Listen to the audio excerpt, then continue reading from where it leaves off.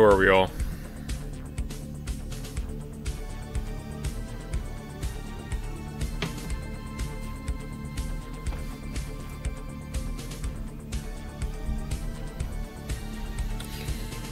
Hello, the Dark Canuck, Sea Slick, Flying Ice Switch, Lisa, and Vix, Palm Dad.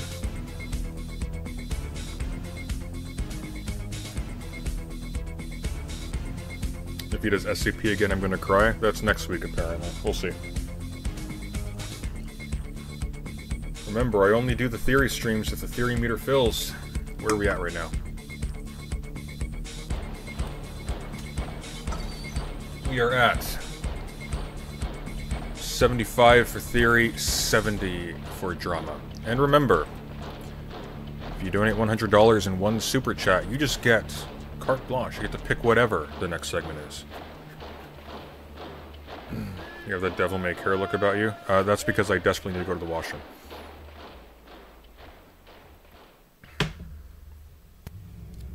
But I'm a man, so I'll hold it in.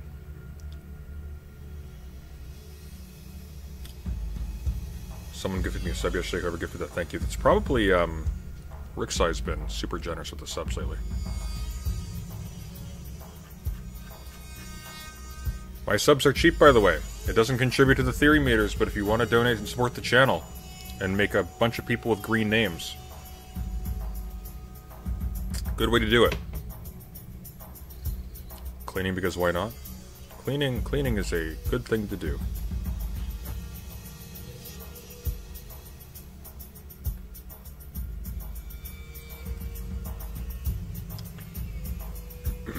You've been really enjoying the SCP segments? Depending on the one, some of them, the one before the last one wasn't great, but that's because I didn't understand, like, the difference between the different SCP type of stories. That was one that's not really amenable to, like, good theorizing or reading about. The Plague Doctor, 49, was really good. The Infinite Ikea was really good. Church of the Broken God wasn't it. Alan B, thank you for the 5 gifted memberships. It's much appreciated. I need to clean up and caught up with art deadlines, though. Look, a little bit of mess is normal if you're a professional, or an artist, or a creator of some kind, okay? So it's difficult to balance any type of intellectual work that requires, like, spontaneity and rigid organization routines, which drives me crazy, because I need things to be clean, otherwise I go insane. And BC74SJ, thank you for the 1 gifted membership.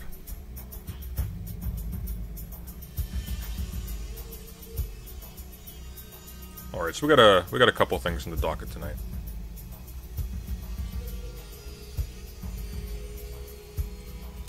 By the way, are people getting notifications for the channel? I've noticed I've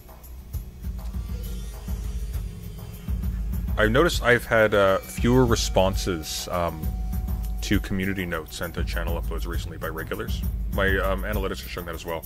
I am curious if that's a YouTube side thing, or if that's just my content game hasn't been a good thing. Which, I mean, following the Doomer thing makes sense.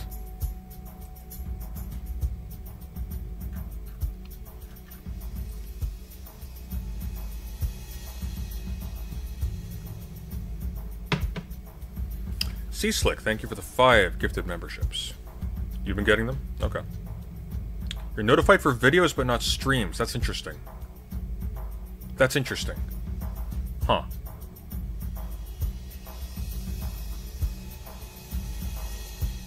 I'll have to look into that. Maybe one of those things was just nothing to do, which is, you know, fair.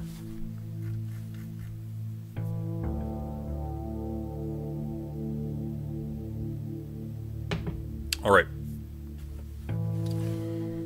So before we jump into the Dr. K versus Dr. Mike debate, we've got 2 short things to go through.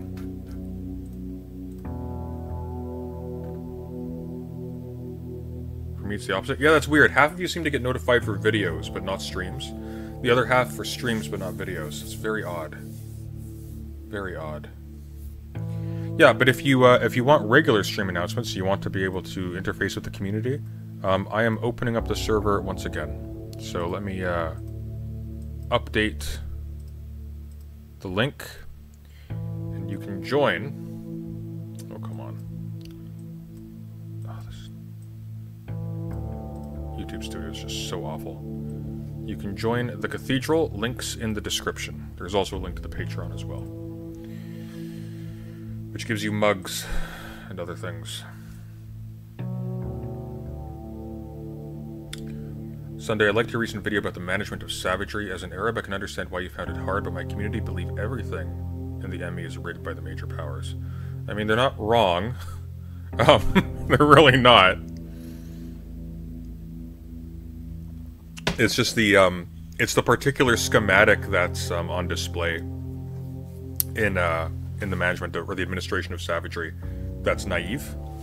Not the most naive thing in the world, by the way, but naive. Like, it's operating on a sub-Mearsheimer level, but also its function is primarily propagandistic. Paul Fletcher, a Year of Our Ford member for 15 months. Thank you so much. I'm reading a superb book by Jean Starobinski about Rousseau called Transparency and Obstruction. I highly recommend it. Let me take a look at that. Transparency and Obstruction. We're going to be using Rousseau for the one of the sections of the Near Mega video, which, by the way, we're getting into weird places with.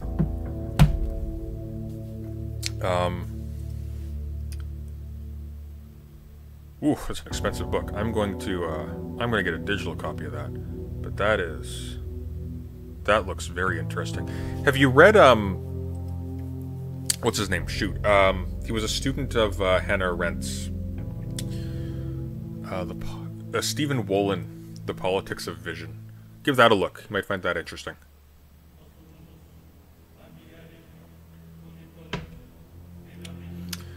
After the last What If this video, I can't imagine how crazy the incel one will be. Apparently that was taken down. Apparently the incel revolution had copyright material in it. So hopefully that'll show up again soon. But if What If just wins and the theory meter fills, it's only got $70 left. Then we'll either postpone it and do a filler, or we'll just do something else. How many books do you read a month? It depends. It really depends. Depends on what you define as a book, and it depends on the kind of book. So, like, I'm reading A Midsummer Night's Dream. I'm gonna finish this, like, tomorrow. That's not a book. That's a play. That's short. If we're talking about, like, Henry Bergson's Matter and Memory, maybe in a month, because I'm reading more than one thing at any given time. So it's not important to be a completionist about books. It's important to just keep on reading so you keep on learning. Completed books are like a thing that, like, oh, nice, gone through the whole thing, poof. But there's no accomplishment in getting from cover to cover. What's important is that you're learning from it. So it's better to go slow and finish no volumes, but to understand what you're reading, or as well as you can. Or even just to get, like, new ways of thinking from it. That's a benefit. Just reading books cover to cover is not an achievement. A lot of people treat them that way, and as a result they skim, and they miss a lot of important stuff, because their goal is to finish the book. Books aren't video games. There's no trophies for completing books, right? Sunday pulls up a 300-page book, calls it a short book. I mean, by the way, if you're interested in Shakespeare, and Shakespeare is politically fascinating, by the way, and philosophically fascinating, he was, if I may say so, the Yoko Taro of his time. Get the Arden series of Shakespeare, because their notes, their appendices, and their introductions are extremely critical and scholarly, and just so good, so good. The best stuff I've seen. I mean, it's just peak. There's a reason why it's a standard for academic use. Sometimes Oxford, but I've had a much better experience of the Arden. Like, just to give a sense of this, this is the text here in the middle of A Midsummer Night's Dream. The rest is just notes. So.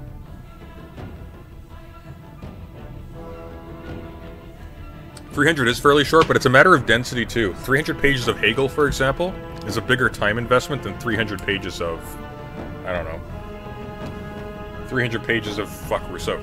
300 pages of Rousseau is much less of a time investment, easier.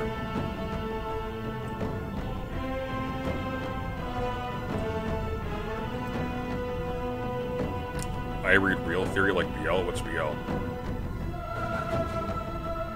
I just found an ardent copy of Antony and Cleopatra in my sister's old books. Nice. Why do we have, like, violent battle music going on in the background? We're talking right now. We need chill music.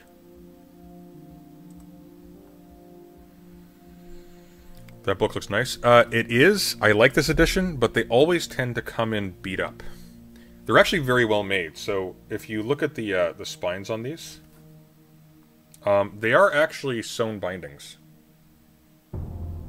Yeah, that can even focus enough for you. Like they'll hold up. They're very good. Actually, is this one a sewn binding? They might have changed it recently. A lot of companies have like cheaped out lately. No, looks like it is. Yeah, it is. It's just the glue's obscuring the signatures. So what you want to look for when you're looking for book longevity, it's not whether it's a paperback or a hardcover. You want to look... Here's my Romeo and Juliet. You want to look at the spine.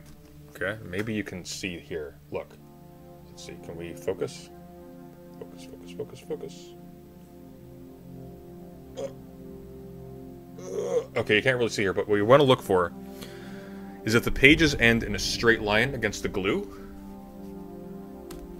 That's not good. I mean, it can last very well depending on like the pliability of the paper and whatnot and things like that. Like there's a whole bunch of things that go into it, but if it has loops, like even regular loops, obviously what that means is that pages are folding around each other, so they're not all making contact with the glue. So how are they held together? They're actually sewn. They're sewn together. So that's something that's going to actually hold up, even if the spine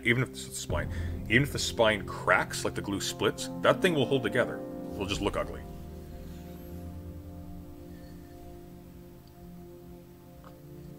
$204p, can't pick up the fine embroidery. Yeah, well, look. Look, this is a theory channel, okay? This is not a... It's not a production values channel. You look very energetic and better, actually, Sunday. Glad to see that. Yeah, I've gotten a lot of my stress and health under control recently. Not perfect, not all the way there, but I'm doing a lot better. It's been a drastic shift. This last year has been rough, guys. I've been, like, I've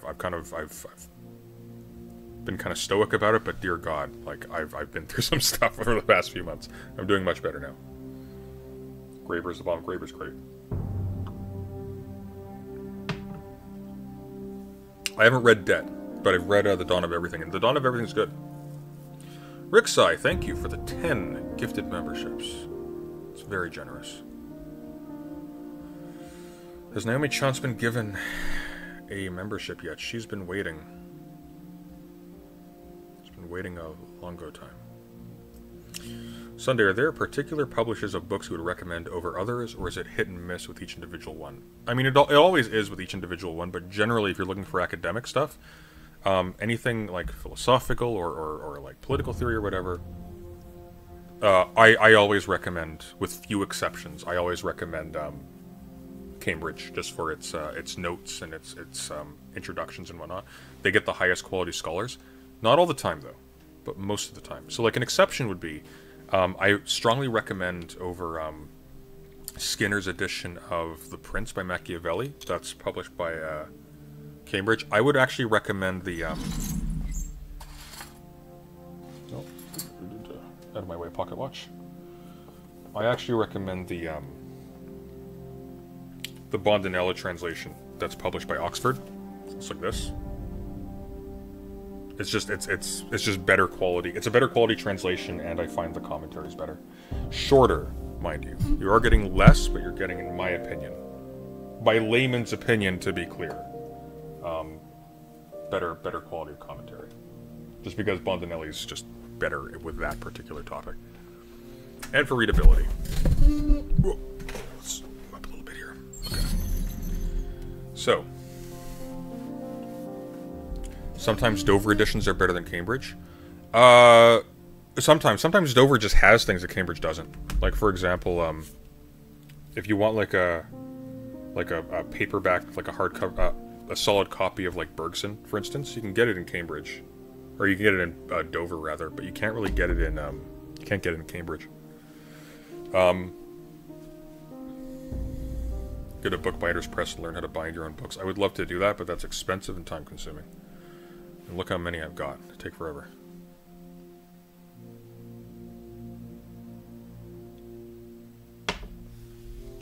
I have a first edition of Day of the Triffids as my prized possession. I haven't read Day of the Triffids yet, but I have it on my shelf. I have to go through it at some point.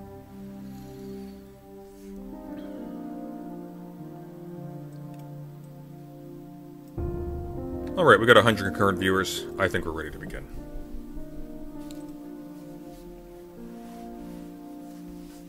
We're competing with Demon Mama for views, so that explains a lot. We're going to look at a couple things quick. Fun things. And then we're going to get into the main event. Alright. Dan looking rugged over here. Alright. So this apparently Destiny says something very funny in this conversation, so we're gonna watch that for a couple seconds. Play the voicemails. Oh boy, he put a lot of effort into this. We should do this. Take this seriously. Yeah, let's go. I've taken all of this seriously. I am too. Okay. Like my hat. It's a hat. You see the teeth? Yeah. That's a gorgeous hat. Killed. That's a gorgeous hat. Dan, you can do better. Wild. Nice. All right. Let's see. Oh, this is a good one. All right, you guys ready? I'm ready. Play it for us. Lycan. Cooks. Hey, Steven, Dan, and Lycan. My name's Eric. I'm 29, married with 2 kids, body count of 6, only a high school diploma. I'm living in West Tennessee. They just passed a bill here in the Senate that would allow teachers to carry guns. Do you guys have any stories of times that your class broke a teacher down into tears or to a point where they might have snapped? Thanks for listening. Wait, firstly, Tennessee has a state senate? Every state has a state senate. Oh, they don't, but I know what you mean. Okay. That's it. That's it. Oh, God. Let's hear that one more time. I'm sorry. I'm sorry. Into tears or to a point where they might have snapped. Thanks for listening. Wait, firstly, Tennessee has a state senate? Every state has a state senate. Oh, they don't, but I know what you mean. They don't. Every state, they don't have a state senate in the United States. Okay. Which one doesn't? Nebraska. But Doesn't I have a backwards. state senate? We're going to see right now. You're going to see if you know what you're talking about or not. Nebraska? My understanding is Nebraska abolished its senate in like the 30s or something crazy, but they still have senators. Oh, you're sweating right now. State senate. Oh no, Steve! Oh no! They have them. No, they don't. The Nebraska Nebraska is legislature one of the is the legislator of the U.S. state of Nebraska. And it has senators. It has... In Nebraska, we have it's called the unicameral. There's just one body. You list of senators' landing pages. You have Raymond Aguilar. You have Joni Albrecht, John Ark, Christy Arment. Oh, you don't even know shit. You don't even know where Gaza is on the map. Bro, you're right. Another... Okay, look, to be fair, maybe we've been too hard on the guy for not knowing where Gaza is on the map, because our boy here doesn't know what country he's in. Poor, poor man. Just a babe in the woods. Their photo. Hold on. No. I was just saying because you were leaning away from your microphone again. This one right here. Is it good? Oh, you're... Nebraska's unicameral, but I think it's a senate. I don't think it's called a senate. I think it's just called the... What is it called?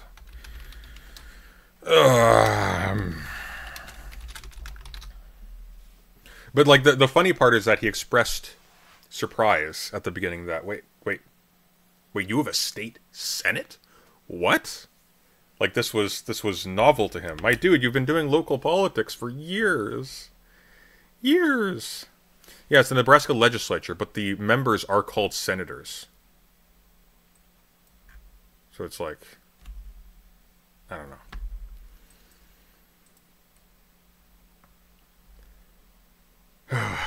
most informed political commentator.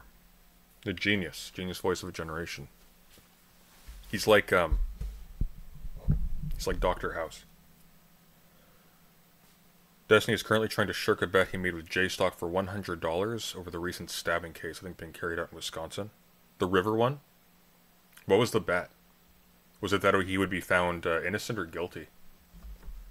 I saw that, and I don't have a lot of... I'm like, I have sympathy for nobody in that exchange, but the wielding of the knife... What I heard was Steven's position on that is that, unlike Rittenhouse, because the knife wasn't displayed, therefore there isn't the same, I guess, telegraphing of like a threat as in the case of Rittenhouse, so he thinks that the stabber should be considered guilty. I mean, I'm personally like of the opinion that probably both should. I don't think that... I'd have to watch the thing again, but I don't think shanking the girl in the river was justified. No, Destiny's like the light Yagami from Death Note. Get your lore right. True. Yeah. True. Well,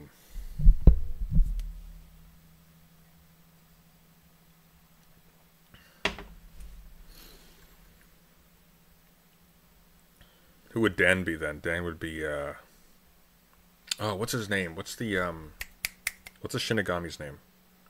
Why are names just, like, dropping out of my memory recently? Death Note characters. Ryuk.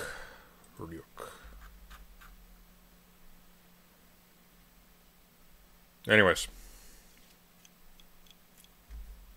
You already took the photo? Sorry. Okay. I Okay. thought Nebraska had the only bicameral, but it's the only unicameral. I'm making sexy photos for you. You're fine. Are they good? Okay. Mr. Borelli, you are all over the place. What was his question again? The question is, have you ever made a teacher snap so much they broke down into tears? God, look, he is not happy. He is not a happy camper. Should teachers have guns? That wasn't the question. I think it's really unfortunate, but we always bullied the fuck out of substitute teachers. I agree. Erudite has to be Misa? Nah. Erudite's not going to jump off a building for Steven. Erudite is, Erudite's that one chick who he manipulates into, like, crashing the truck or whatever.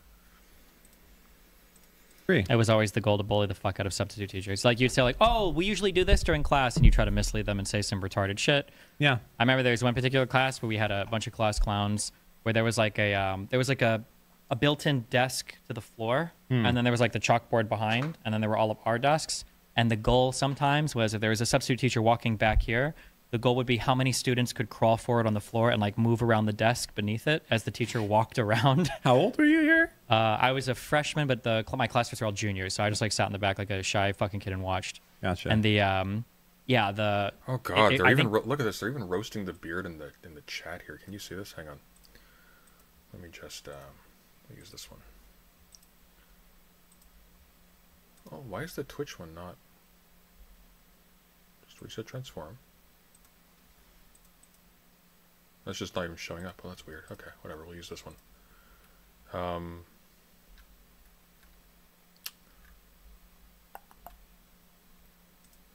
Screen capture. Here we go.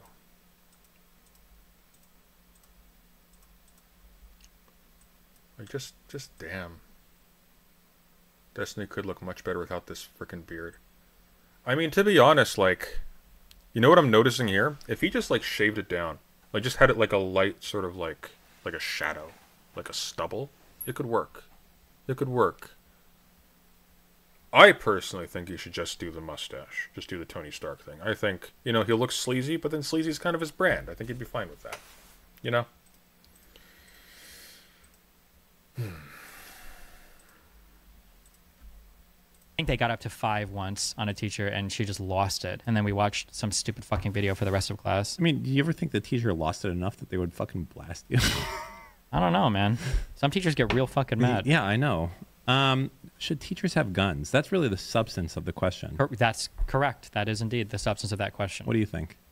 No. Yeah, I don't think so either. I don't trust those. It has nothing to do though with people breaking down or anything. It just has to. It's a numbers game. He looks extremely divorced. He looks extremely unhappy. This is a very unhappy man. And as tragic as school shootings are, they are incredibly fucking rare in the United States. But if you put a gun in every single classroom, the amount of kids that would die by accidents. Here, do you want to see something rough? I'll show you something rough. Okay. You think that's bad?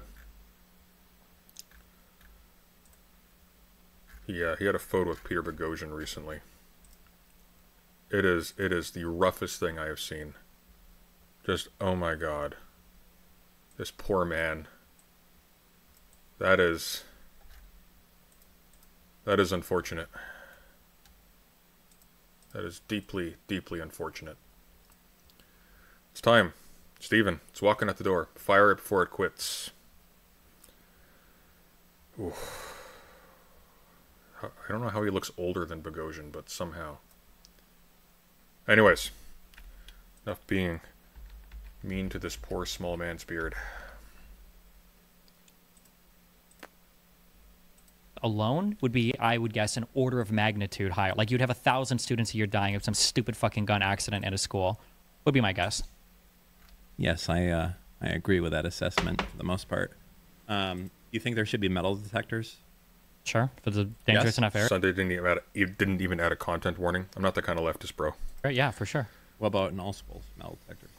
If it's a dangerous Can you not grow a full beard? Well, as a consequence, I'm presuming of the stress of preparing for the Finkelstein debate, because you can't prepare for the Finkelstein debate in that much time. He developed like severe alopecia, so like if you saw like a couple months ago, he had like a giant strip going all the way down his neck, just missing. And it was in the shape. Was it in the shape of Palestine or Gaza? I think it was in the shape of the Gaza Strip or something.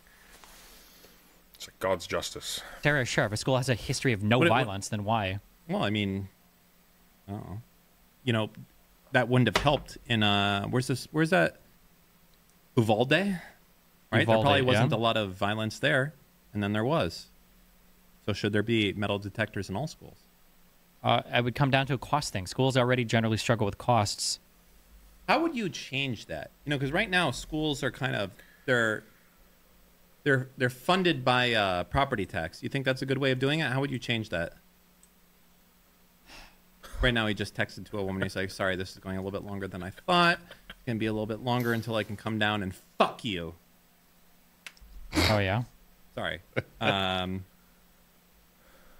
poor woman. How would schools are funded by? You know what? Fuck it. Okay, Who cares? so it looks like about last year, it looks like somebody in chat said, I had no, why would I say that without a single fucking shred of evidence or whatever? Last year, about 1% of deaths were preventable / accidental. So if there were about 50,000 deaths, that means about... Why would he say that without a shred of evidence? I don't know. It's an excellent question. They'll be pondering that question in the history books if he's mentioned in them. Why would he say the stuff he does without a shred of evidence? It's fantastic. It really, really is. Well, anyways, that's what I wanted to cover there. Finally, we have, because people seem to like the Sargon content, we have a short thing that I've been wanting to look at. I don't even know what it's about. Called Bug Posting from 4 hours ago, and it is blissfully short. Only 12 minutes long.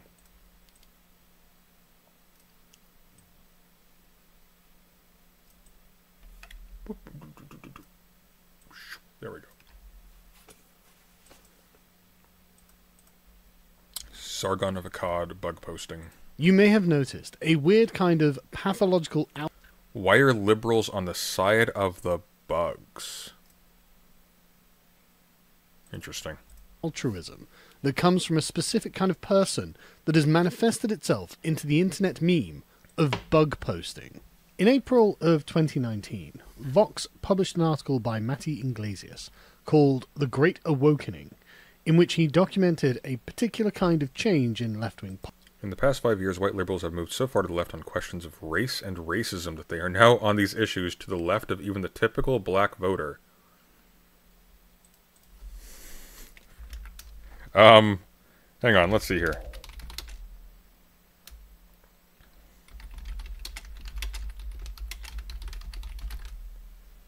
Like that's not the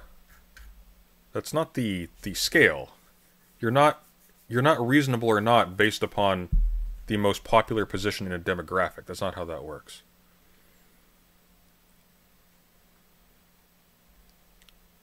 Politics in the United States.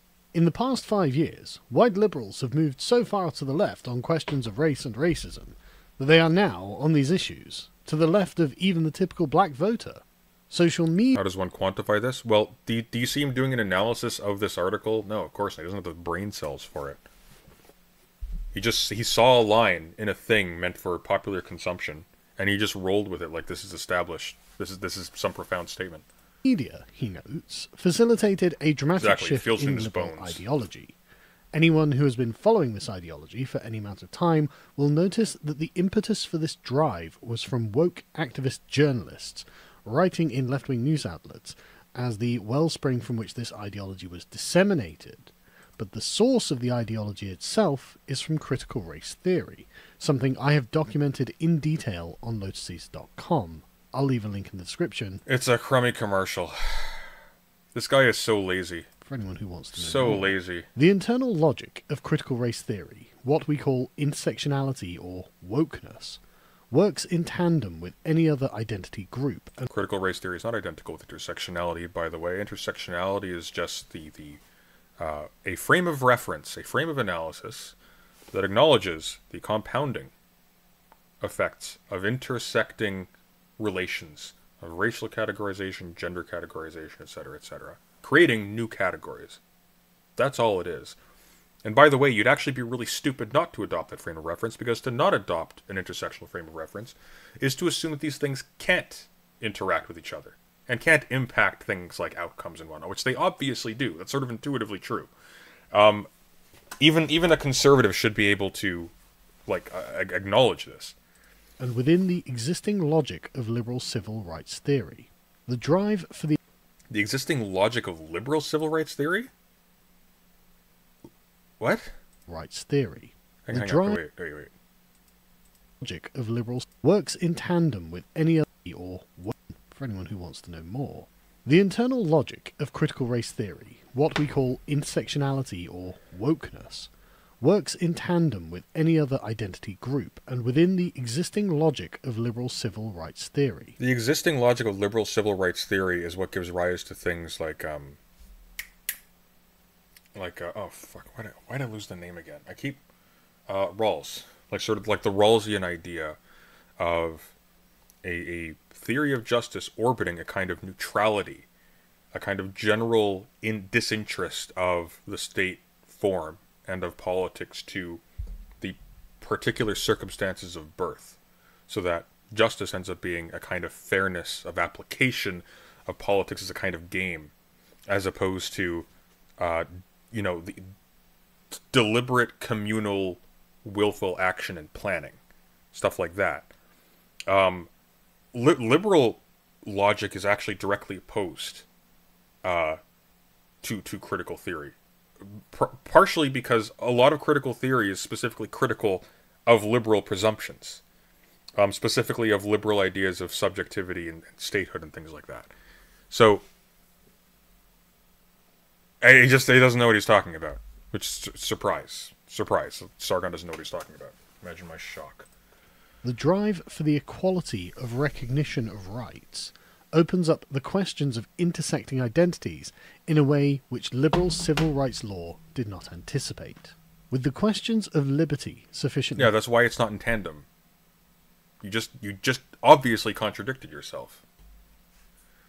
Come on, Carl, you're on television. ...answered, the questions of equality were used as a blade and driven by communists into the soft part that liberals had no defence against.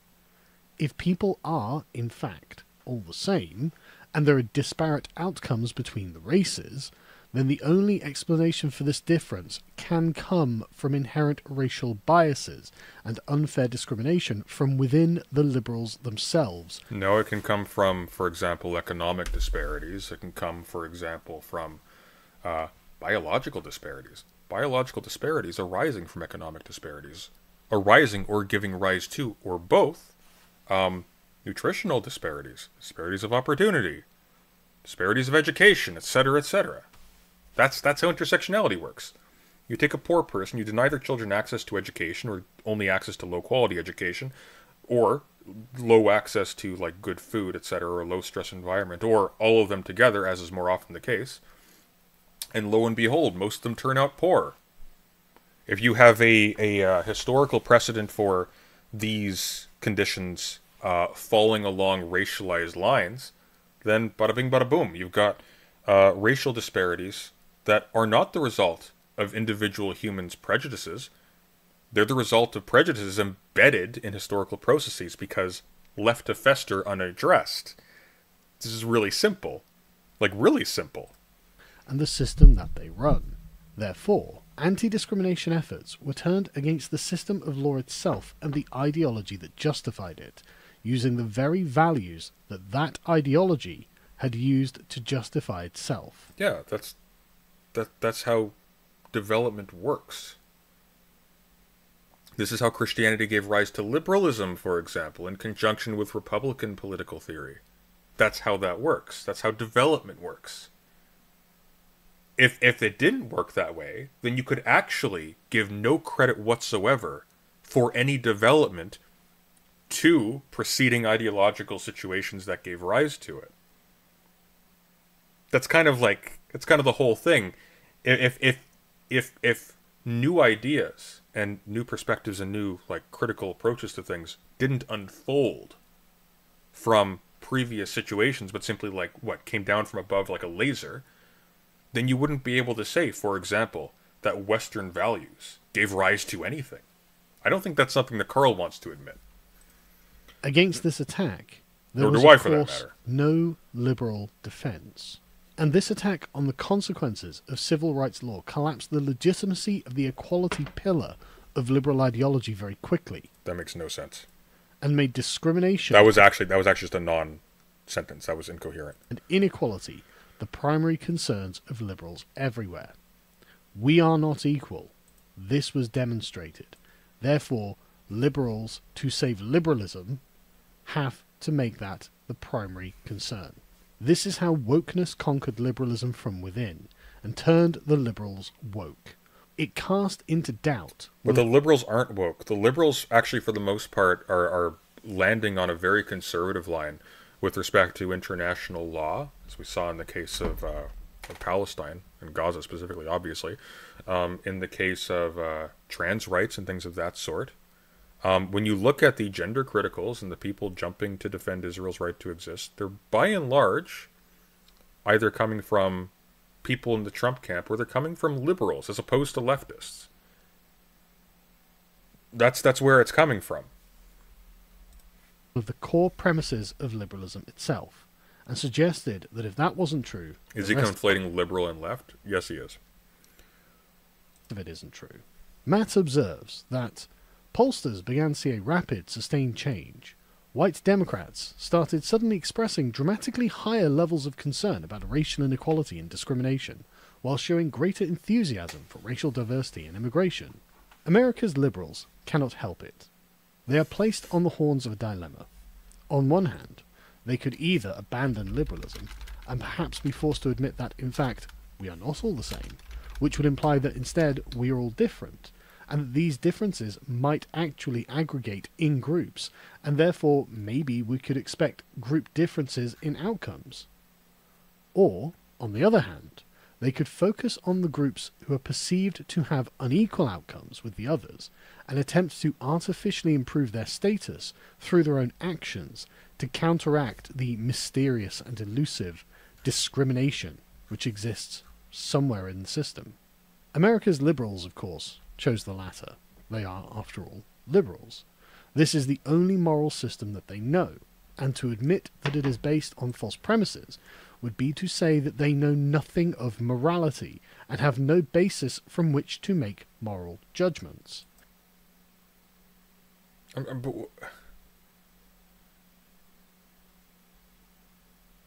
Like he pre-writes this, right? Like he's got to look at this on a page and go, oh yeah, this is gonna hit hard. He's not saying anything. He's literally not saying anything. And look, this guy is such a cretin CRT explain. I'm going to explain it to you. Here's my educational content. Yeah, pay for this. Pay extra for this. It opens up the What a bug-like attitude towards public education if you actually believe any of this stuff. possibility that any judgments that they had made so far were not just wrong but immoral themselves, and they have hitherto spent their entire lives as bad people. Well, no, they just be wrong, right? If they're mistaken, they're mistaken. The whole point behind someone being a bad person is that they're motivated by malice. There's something pernicious in their character. They weren't just mistaken. This is why we take intent, for example, into account when judging the severity of crimes.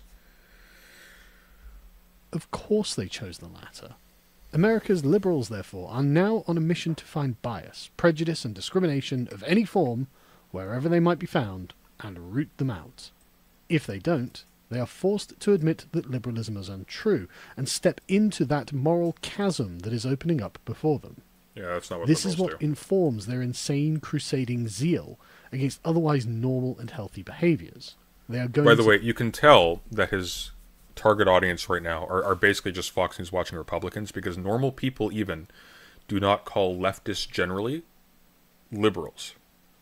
The only people who conflate liberal and leftists they're one of two kinds. Either people like Destiny who are trying to pass themselves off as leftist representation so they have justification for going onto panels, when in fact they largely agree with everybody there.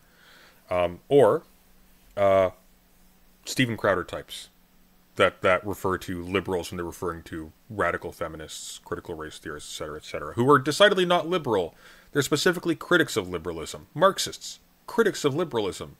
All of these people, like, these are not liberals. These are people who primarily regard liberals as conservatives and are critical of the liberal state and liberal social categories that are downstream or upstream, as it were, from it. to lose all of their moral authority, and they are very, very afraid of it.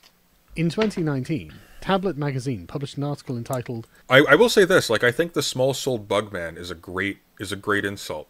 I have appreciation for it. I think it's misapplied. I think Carl, for example, is an excellent example of a small-souled bugman. And I'm gonna give a very clear argument for why. Back in like 2015, 2016, I can't quite remember when, but back when I used to watch him a long time ago, I remember he had a conversation with Mr. Medicare. And in that, Carl got the brilliant idea. Brilliant, okay? He saw that there are like political Islamic radicals in the Middle East, and they call themselves Islamists. Okay, so here's what we're going to do. We're going to be liberalists. We're going to be aggressive, militant advocates for V for Vendetta style liberal values, right? And he spent like hours, or it felt like hours anyways, he spent however long arguing with Mr. Medicare. Sort of like a, I don't know if I'd call him right-wing, but he's edgy guy. Trying to get this very popular conservative, right-ish YouTuber, podcast, or whatever, to join the liberalists. Join me, Jim. And he just wouldn't have any of it. It was kind of embarrassing, actually, because it's like, just join my clubhouse, Jim. And why is he now a traditionalist instead of a liberal? Because it wasn't the popular position on the right. How weak do you have to be? How small do you have to be? Oh, this thing that governs, like, my morals, my sense of right and wrong, my ideals in their totality. Yeah, it's not everybody agrees with it. So you know what? I'm just gonna fold, and I'm just C-tier Fox News now. Like, it's pitiful. So I mean, liberals, by the way, are absolutely on the side of the bugs, but the bugs are this guy. This is the small-souled bug man. Small-souled bug man with a big waist and a fatty heart. Does anybody have a link to that, the Sargon versus Medicare thing? That would be fun. That would be some fun vintage Sargon content. If somebody can find that, let me know. America's White Saviors, in which they wrote, over the past decade, the baseline attitudes expressed by white liberals on racial and social justice questions have become radically more liberal. What does that mean, radically more liberal? What does that mean? Do we even define it? In one especially telling example of the broader trend, white liberals recently became the only demographic group in America to display a pro-outgroup bias, meaning that among all the different groups surveyed, white liberals were the only one that expressed a preference for other racial and ethnic communities above their own. What on earth does that have to do with liberalism? Like, what does that have? What does that have to do with liberal? What is the connection? I imagine it would have a lot of slurs because of Medicare. That's what I got an editor for. It's okay. My audience is... This is an adult channel, by the way, okay? This is an adult channel, and we cover edgy stuff sometimes. We cover hard stuff sometimes, including death, racism, all that stuff. So, no hard feelings if you can't watch it, but that's what we do. They wear less clothes, maybe? Actually, I'm going to be totally honest with you. Most of the radical leftists I've seen, you know, it's a weird contrast. You wouldn't expect it. Most of the ones I've seen have, you know, a healthier relationship with sexuality, just generally from what I've seen. Definite exceptions, and we're in content creation, so they're loud exceptions. But you know, not nearly as much. You don't see as much of the it's I don't want to make any hard statement about that. It's so easy to just have to eat your words afterwards. But my general experience has been, par chase, some absurd outliers. Like, yeah.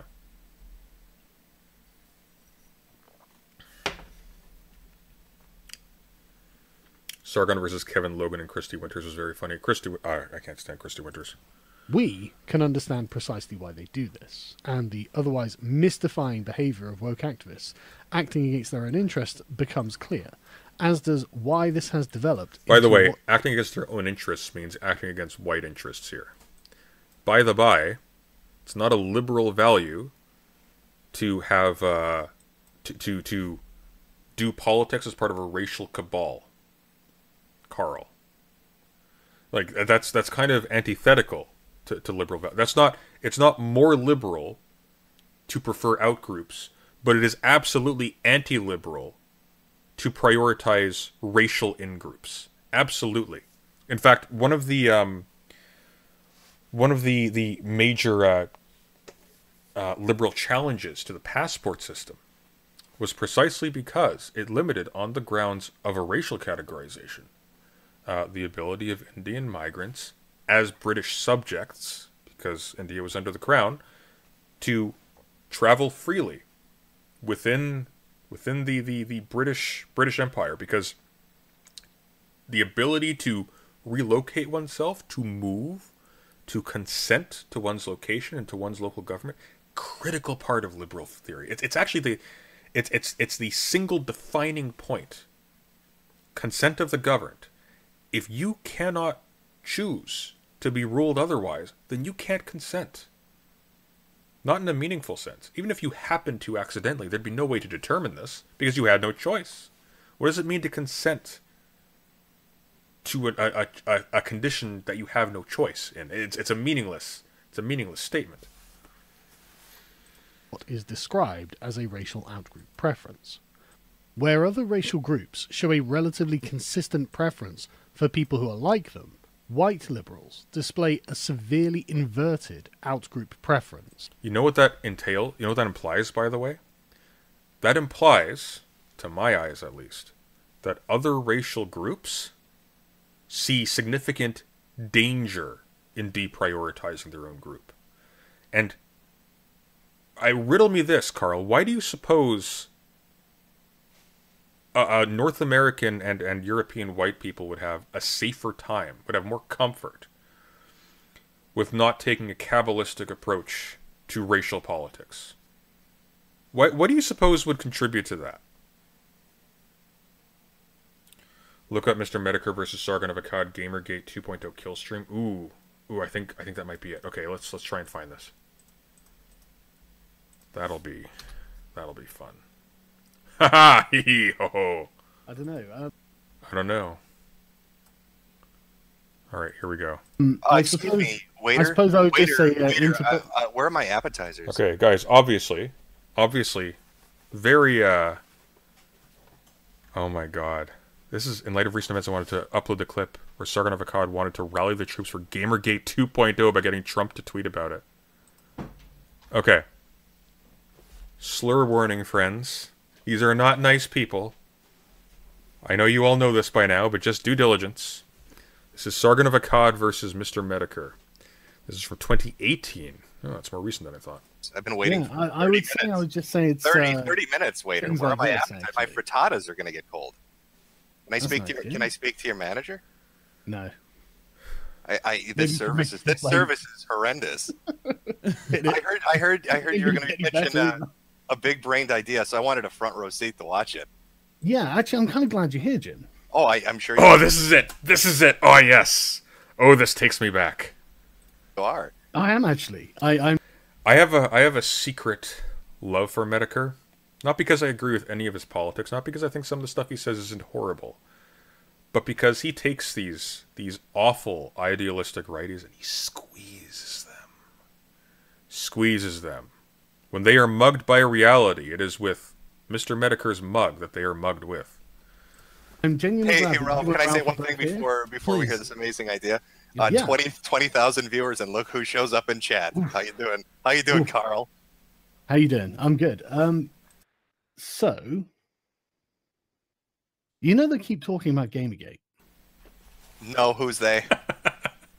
the left. The collective left. Have they all Yes. gotten together to discuss this? Okay. Yeah, they go on about it all the time. The latest one was, obviously Kavanaugh. The guy who was alleged to have been in the room with him was a guy called Mark Judge. He apparently wrote 2 articles in support of Gamergate, citing Mr. Repsion, a YouTuber. I did see. Oh, it's gonna be. I'm not gonna lie. It's gonna be a sad day when he passes. Obviously, For we me, at talked about in the least. kill stream. I don't know how many times, how often you get to catch. Yeah, that was like show, 2 weeks ago, I but think. we, Yeah. we did talk about it on the show. Yeah. Yeah, it was like 2 weeks ago. But that's pretty recent, really. And then you think like all the other ridiculous. Well, I mean, it's recent if you don't watch Ralph, but if you watch Ralph weekly, you heard about it when it was breaking news. That's okay. That's great. But No, it this is great. God, he's coming off as such a dweeb. Oh, I almost feel bad for him. Audience loves it. We love being on top of current events. That's what makes it so delicious to watch Ralph. He's sumptuous, don't you know? I'm sure it does. But it's not just that, is it? There are loads of other, and we could find a huge list of things that they've said about Gamergate to magnify it. I mean, I have seen the most colossal overreaches in the description and sort of influence of Gamergate coming from the left. Like the Guardian, the Independent, like shit like this. They bring up all the time, and they're always making Gamergate out to be this giant fucking boogie monster. And the FBI investigated Gamergate and found that Gamergate did nothing wrong.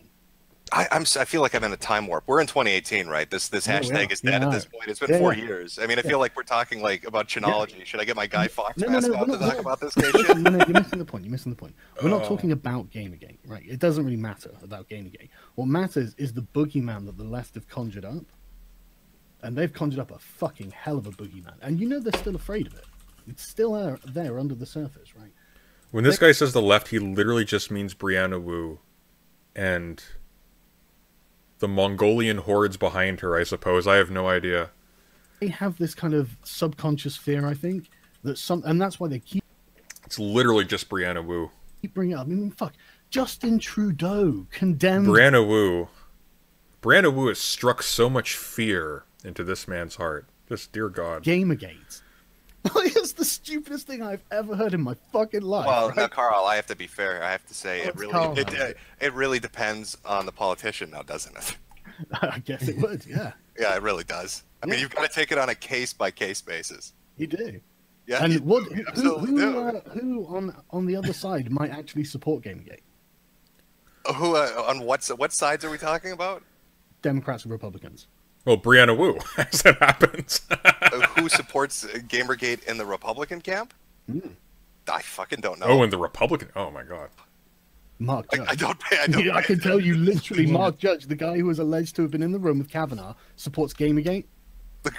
Congratulations for Mark Judge, I guess. But what? I guess just where are you going with this right? exactly? Isn't that funny? Isn't that just Oh, fucking did I need amazing? Like the idea that there's a Gamergate supporter, like in the room with a guy who's alleged to have sexually assaulted a woman, who is then the center of the entire fucking like world's media for a week. That's fucking incredible. Sunday, this was after Sargon of Akkad insulted and implied Medicare was some sort of poor idiot because Sargon could afford a suit. But he couldn't afford a suit. The suit didn't fit him. That's why people were making fun of him for it being too tight. It was a bit surreal, but what I mean, where are you going with this though? That's what I don't. Well, where do you think I'm going with this? I have no idea. Sargon, I literally Steve Bannon literally built the new write-off Gamergate explicitly. Yeah, but you don't understand, Brooks. The important thing. Just oh my god. I have no idea. Like, you can do this. I'm not even being sarcastic. Like you messaged me. Can I just say you messaged me? You don't understand, Brooks. The real battle is getting Medicare's audience to become, you remember what Not So Erudite said, right? Or Stormfront. I can't remember. They blend in my brain. You don't want followers. You want soldiers. And you seemed like really hype about whatever the idea was. I'm fucking hype. And I have no idea what you're talking about. And then you start talking about Gamergate, and I'm just like, what's going on? Yeah, this is why I'm thrilled you're here, Jim. I am fucking thrilled you're here, right? I'm thrilled that you guys, some of the core people in Gamergate are here, so I can talk to you about this. This is exactly what I wanted. Do you not think it would be really interesting to see how far we can make this go? Who's we? That sounds very collectivist. I thought we were individualists here, Carl. The collective internet. Do you not think that would be funny? Do you think anybody on the internet gives two fucks about Gamergate at this point? It's become a joke. No, I don't, Jim. That's the point. Brianna Wu, Carl, got to reach across. Brianna Wu, she's there. She has the money and the will. That's the entire point. What is your pitch exactly? Get the band back together? Is that what you're saying? Like I don't understand. What would look? They think Gamergate is a tremendous, universal, and categoric evil, right? Who else do they think is a categoric evil? I feel like I'm fucking lost. What are we talking? What is your plan? What is your? I guess what's your idea? Hit us with it. Try and use a bit of just try and look a bit ahead. Just look a bit ahead. How? Look at the bigger picture of Gamergate. I'm looking behind me, not ahead of me. No, you're not. You're looking way ahead. But you just, I don't know. You can't seem to do it, can you? I know I can't. I need you to shine a light. He's not the Kwisatz Haderach. Think of it from the left wing's point of view. Right? They are genuinely afraid of Gamergate, which is why they keep talking about Gamergate. Is the punchline here Gamergate did 9/11? Because we made that joke already. No, but it could be something nearly like that, like effectively like that, right? So, but what? So, what are you saying? Like, is it what I said though? What are you saying? Are you saying Gamergate raped and killed a woman behind an Arby's in 1990? No. That was just me, Gator, not Gamergate. Yes, right? yes. So, again, if Gamergate is the eternal boogeyman, what would be the worst thing that Donald Trump could do? He's not going to co-sign Gamergate. He doesn't even know what it is. It could tweet out hashtag Gamergate? Is that what you're like? Most people have no idea what Gamergate was or is. I don't think you realize that it's a thing on the internet, but most people have. So yeah, we talked about this before. I of course know exactly what Gamergate was. Yeah, they are. Yeah, we all know. Of course, I wouldn't start presuming what people are thinking like that. We all know. I'm just saying the public at large probably maybe 25%. Yeah. Now everybody on Twitter knows what the fuck it is. You know, a lot of the journalists and stuff know what it is, but as far as the public at large, they don't. Okay, how do you get black people to join the alt-right? Give them watermelons. Oh my god. Fried chicken and Kool-Aid helps too. Appreciate that humor. All right. That's enough of that. That's enough of that. That is a reference, by the way. That's a reference to that's what Sargon called Richard Spencer in a debate. How on earth is this still up? Exactly. Disavow. Why does it sound like grown-up Stewie from Family Guy? He does. He does, actually. Oh yeah, he just said that. Yep. Honestly, I thought that was a bit slow. You get Hillary Clinton to denounce the alt-right. Wait, sorry, was there a punchline? I could only hear crickets. It's not. Oh, you're being serious. I'm sorry. It's already happened, Jim. This is documented and verifiable. That accelerated so fast. It actually didn't. That's the weird thing. So the reason why this is being brought up is because Sargon has a long and storied history of... forgot how bad this was. Different era. Sargon has a long and storied history of these really clever rhetorical tactics. Here's one. Who was that? It was like Jess Phillips or something? Yeah,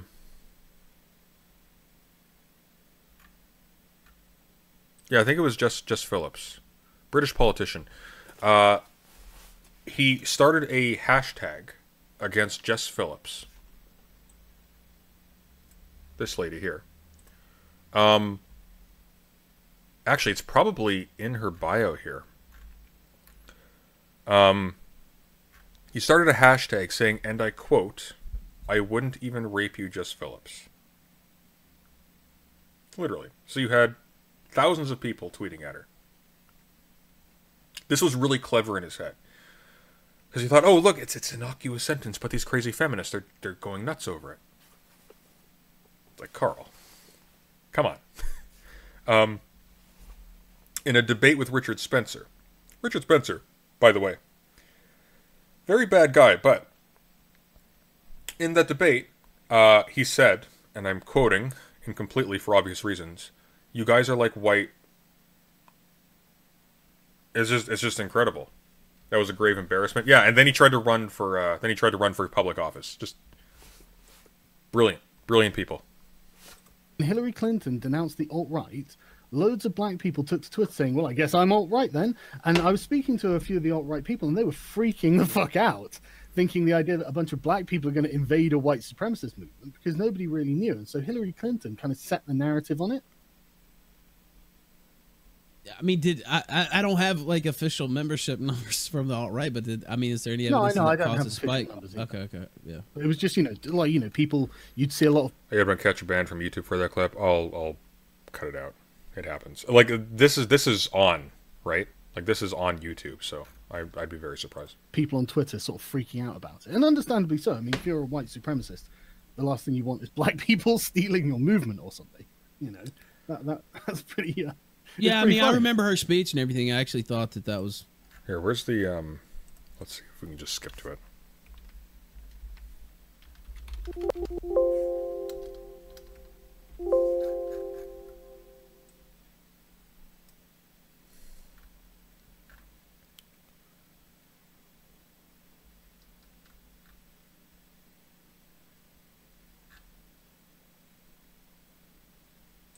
Here, let's go to 30 minutes in.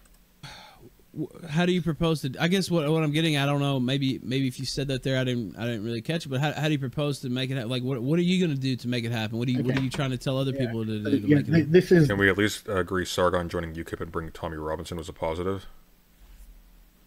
They were never going to do anything anyway. So this is another thing, right? So the way things happen is by connections. It's someone knows someone knows someone, and you have to ask them to get their email to send to you, so you can email them. Networking, like basically, yeah. It is networking, yeah. I don't really like it. I would prefer it if everyone had a public email, like I do, but they don't.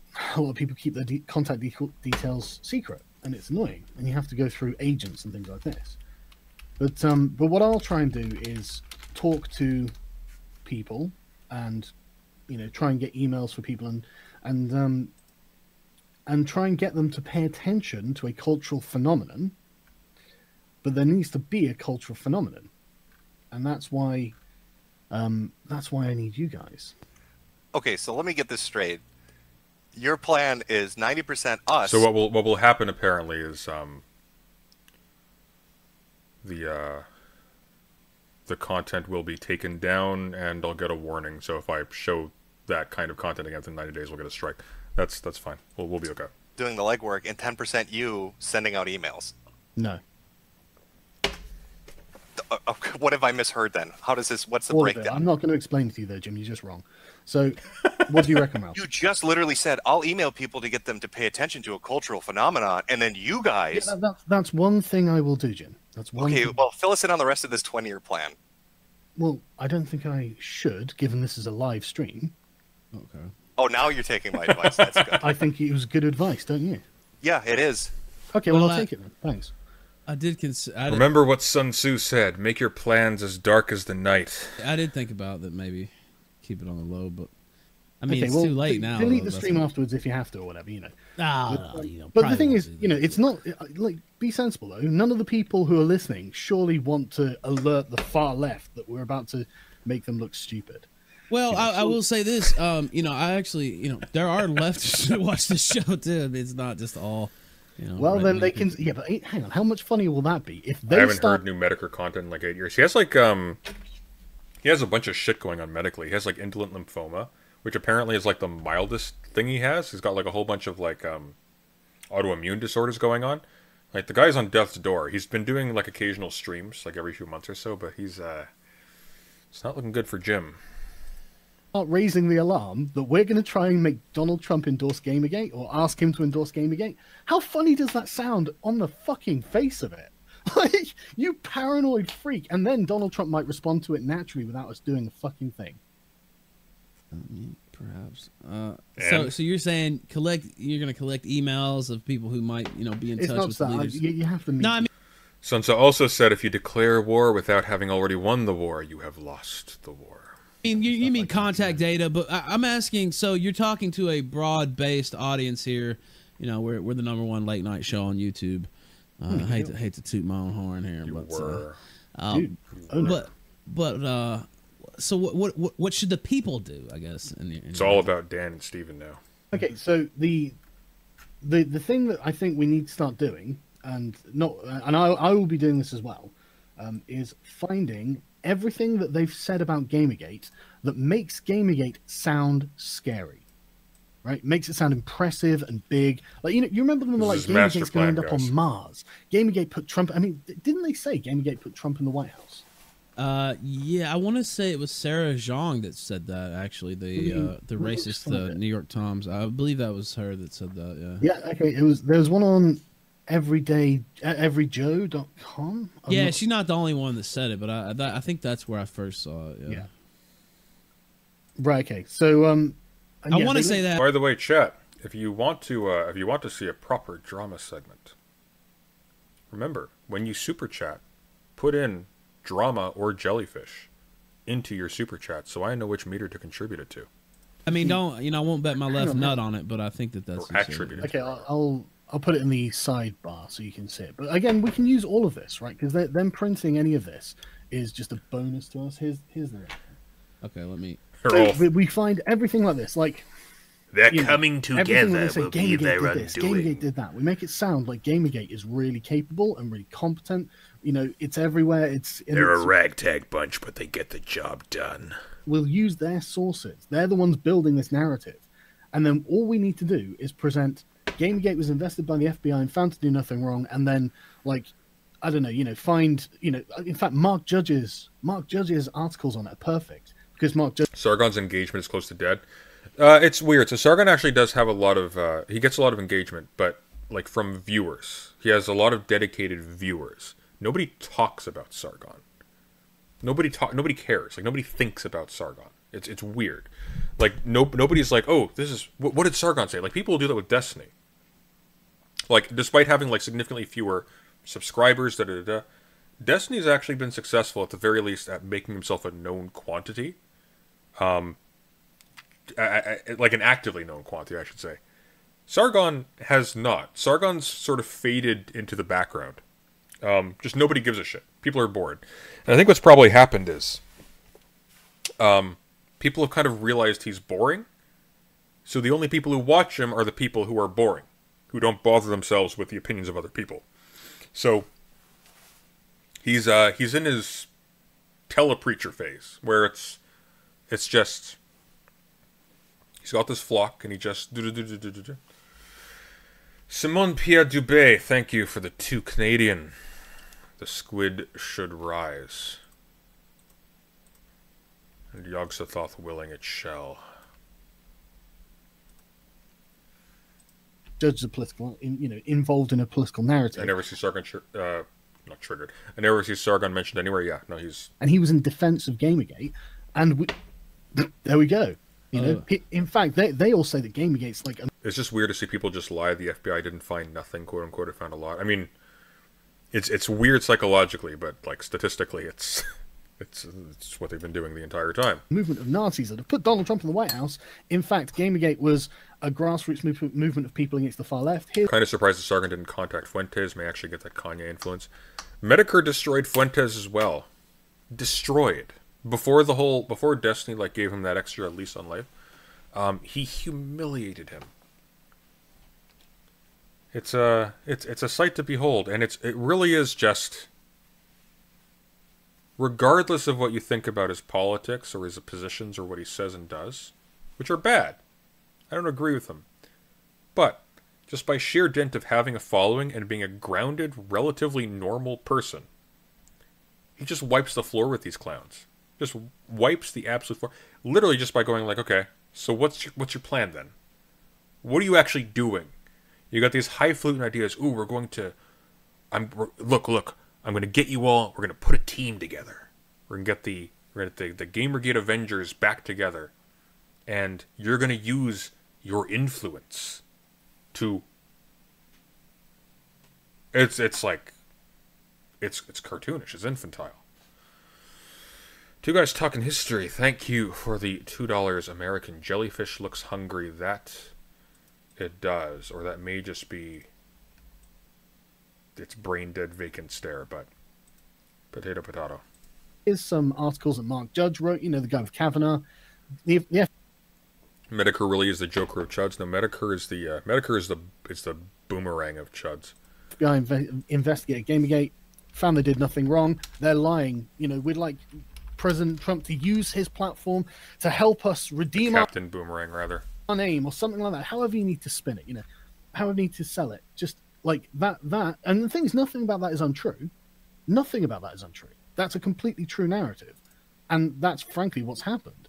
And this is not only a way we can, I mean, there are people in Gamergate who probably still aren't happy that the name is being smeared by the far left. Because, I mean, at the end of the day, you might, Gamergate, fair enough, you can say it was full of faggots and twats and people trying to make money out of it and all this sort of stuff. But it wasn't a movement full of Nazis, you know? And that's how they've tried. The funny thing is, kind of was. It kind of was. Was it saturated? No, but it had its fill. It wasn't a movement full of women haters and all this sort of stuff. And so the movement wasn't full of Nazis. You know, it may have been full of like all of these undesirable groups. Let me count them down the list. All of these degenerates and all of these inferior races and all of these homosexuals, etc.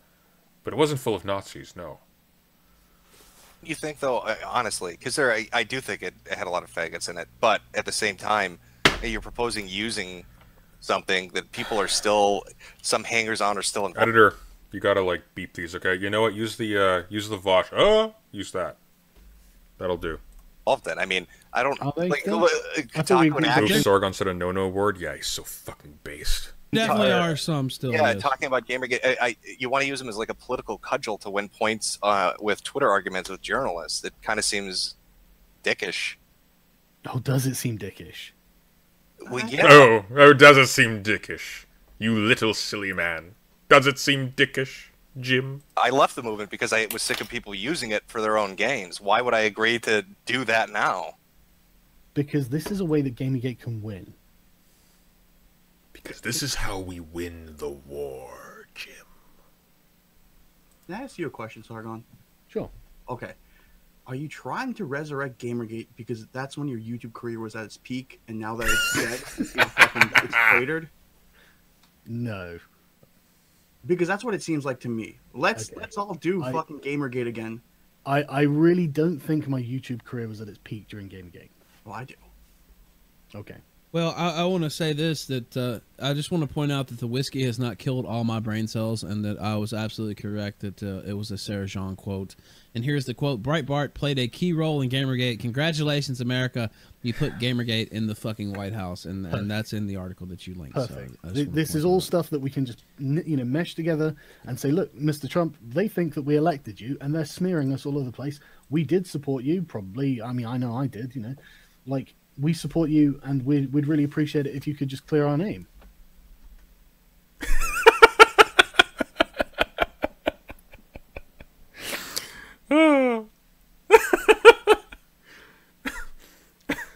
Trump, please clear the good name of Gamergate. You have the power now. So you're saying people here tweet at Trump or send letters or it's dear Mr. President. Not Trump particularly, or officials, elected officials, perhaps. I would tweet them and say, look, we were activists who supported Gamergate, and assuming you were, obviously, and they smear us all the time. They think we put Trump in the White House. We do support Trump, and the FBI investigated us to find we did nothing wrong. Could you please get Mr. Trump to just tweet out that that he supports us or something? Because no, fuck you. Why does he care? You losers don't matter to him. He doesn't give a shit. We're sick of being told that we're terrible people. It can be anything like that, because this is all true. I've talked to so many people who are sick of being smeared for it. They've just, gone, oh, whatever, I don't care.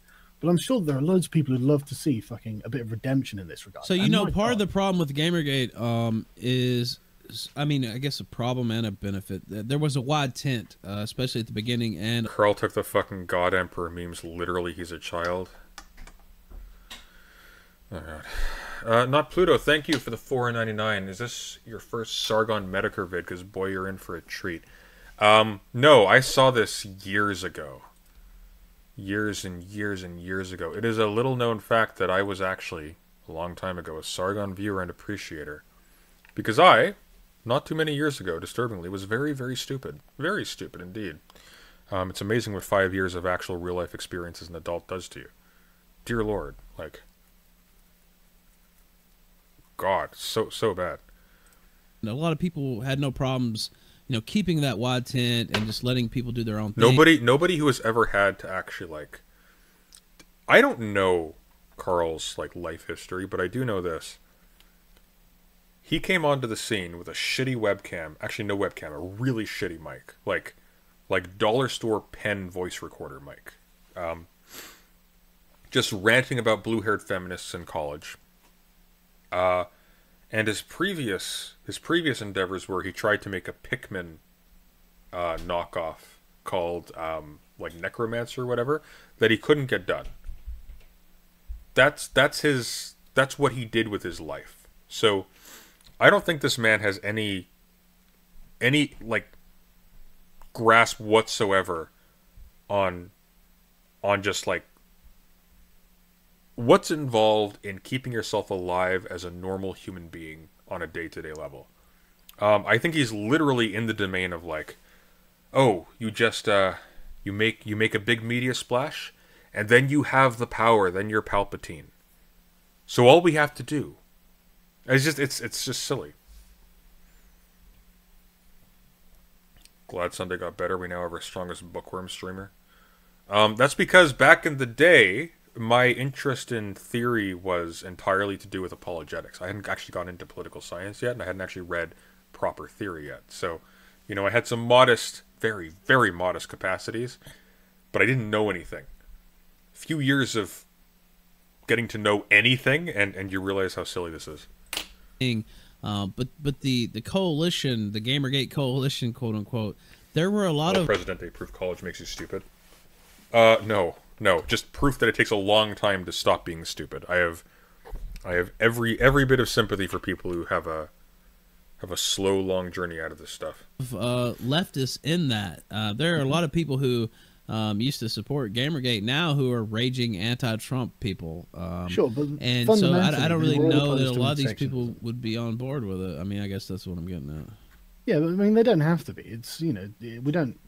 It does. If someone doesn't want to, try and redeem Gamergate's name in the public dialogue, then that's fine. I don't mind if they don't care.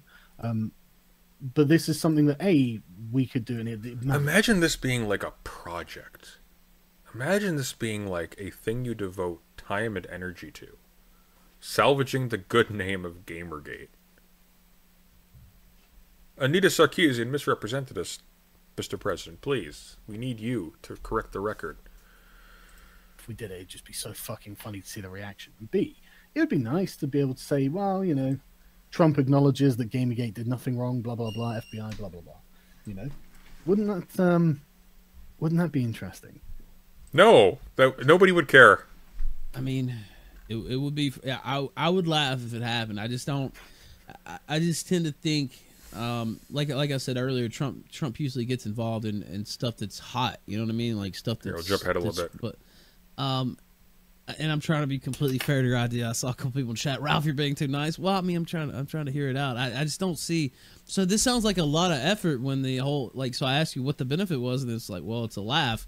I mean, it seems like a lot of effort. So when I was sitting there thinking about you coming on, and you're like, you got a great idea. I won't go into every single thing you said, but basically said, I have a big idea. It's great. And I was like, okay, what could this be? Me and Gator were kicking it around because the Dan wasn't. He was at work. Sounds like he skipped out of work for this, but I did.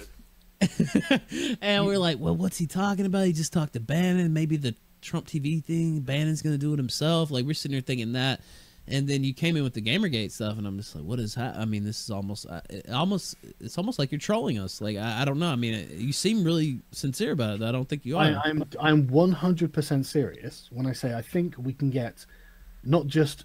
I mean, we like, for example, I wouldn't go straight for Trump. I would probably.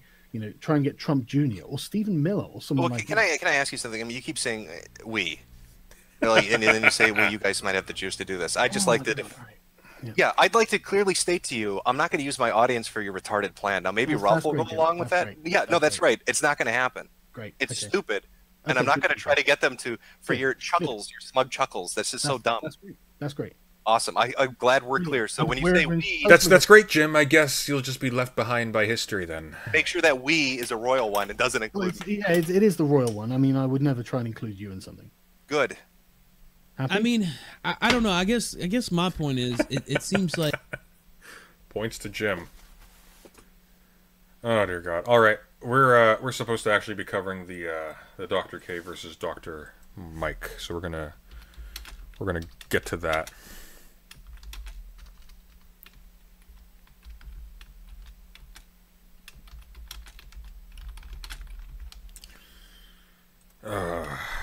All right. And I'm going to run to the washroom quickly, and then we're going to get on with that. And that'll be our last segment for tonight. Be right back.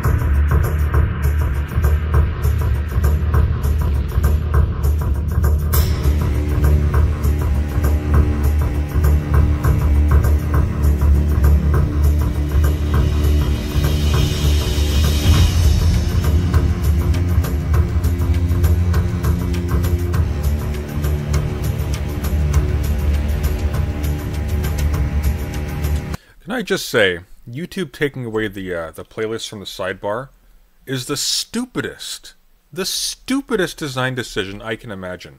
What is with this weird trend of apps and websites making every single feature more clicks distant to access? Like, why? Why? Who asked for this? What is the purpose?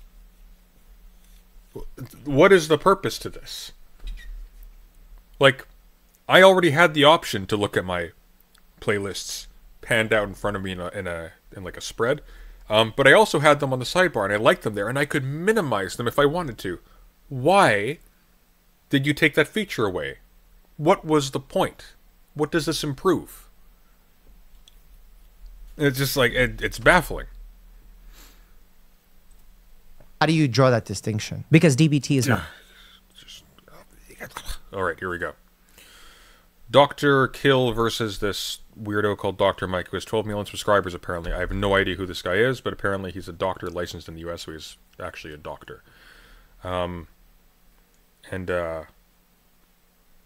He takes him to task, apparently, so we're going to see how well he does so. We're not going to watch the whole thing, it's like 2 hours long. Maybe we'll continue it tomorrow. I'm really just interested up to the point where we get to Ayurveda.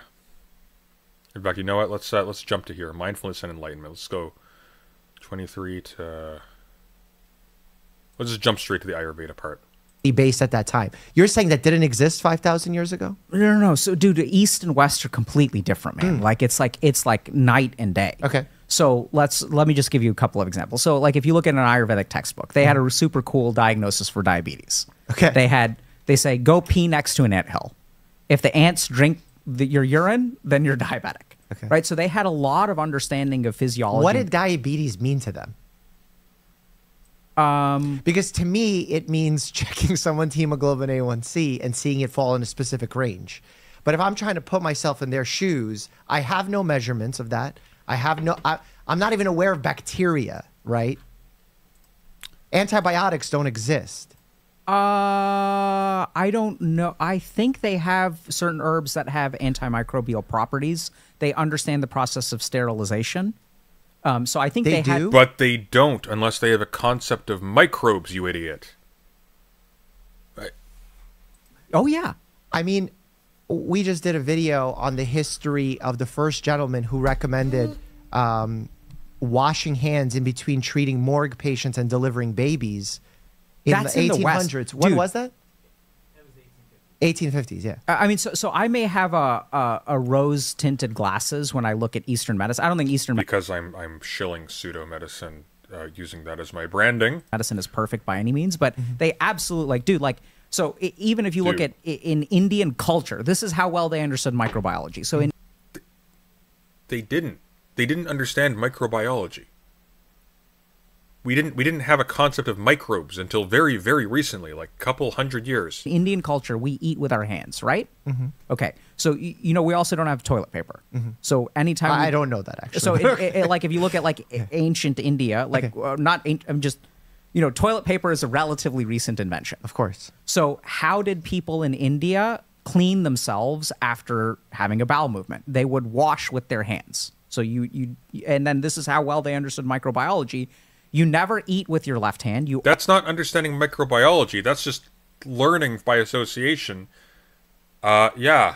People who eat with hand with which they wipe die early, horrible death.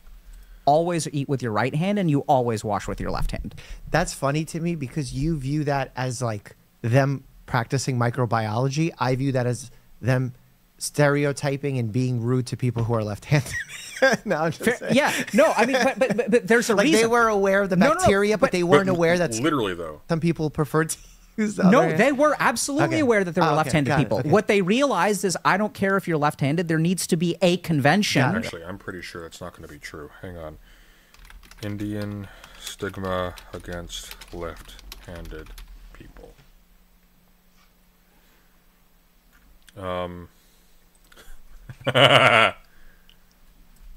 How left-handed people in India are still fighting prejudices and pushing for recognition. Visitors to India are told they must follow one rule: use only your right hand. The left, they are told, is used for ablutions, A euphemism whose archaic sound makes it sound all the more imperative. Hindus, Muslims, and Christians all apparently agree that leading with your left is simply abhorrent. And in parts of India, this is still true. Sandeep Vishnoi, the founder of Indian Left-Hander Club, says they still hear stories of children forced to use their right hands only. Quote, "We know of a case from Rajasthan where a child was repeatedly punished in school for using his left hand, but he just couldn't write with his right and finally was asked to leave." Unquote. I hate this guy so much. Okay. Where bacteria that come out of your ass should not be put in your mouth. Sure. And that is more And important. bacteria that come out of your ass should also not be consumed by your brain, which is why you should absolutely not subscribe to Dr. K. Than the handedness, because they literally lived in a society where there were endemic diseases like cholera and stuff like that. So for the sake of... But why were they endemic? Why were they endemic, Dr. K? Was it because they had a rich and a systematic scientific understanding of microbes? Or is it because they didn't? Sanitation, How the hell is anti-left-handed bigotry still a thing? I won't venture to guess offhandedly, so to speak, but if you have a cultural association of wiping fecal matter with one hand, you're going to have a cultural association with don't shake that hand, you know? they would always have you eat with one hand and you never use this hand. And this is your washing hand, and these are completely separate. So one hand touches the back of the GI tract and one hand touches the front. So they had an understanding of microbiology in that way. I don't know if they... was it microbiology? That's not microbiology. That's not this guy's so stupid. Microbiology presumes the existence of tiny, unobservable biological organisms that are the cause of illness or the cause of health in some cases. It's the understanding of an entire domain, an entire ecosystem that is invisible to the naked eye, that is responsible for critical features of the environment and of biology. If you don't have a concept of the micro, you don't have a concept of microbiology. What you have is a practice that may incidentally, in some cases, run in concert by pure coincidence, or just pragmatically as a consequence of this being the actual fact, that happens in some cases to converge with advice that you would give given a knowledge of microbiology. But that doesn't mean that you had a knowledge of microbiology. We understood that fire burns skin for the longest time. That didn't mean we had a theory of how fire worked. That didn't mean we understood what it was. There were still people who thought it was a specific substance. Or did they just see cause and effect? Probably more of cause and effect than microbiology, because this is where then why are you saying microbiology? It's because you're trying to elevate it. You're trying to elevate it, Dr. Kill. Also develop something very similar to the theory of humors. You clearly have not read the Vedas. True. This is true. I am an unread worm. So they have these concepts of elements.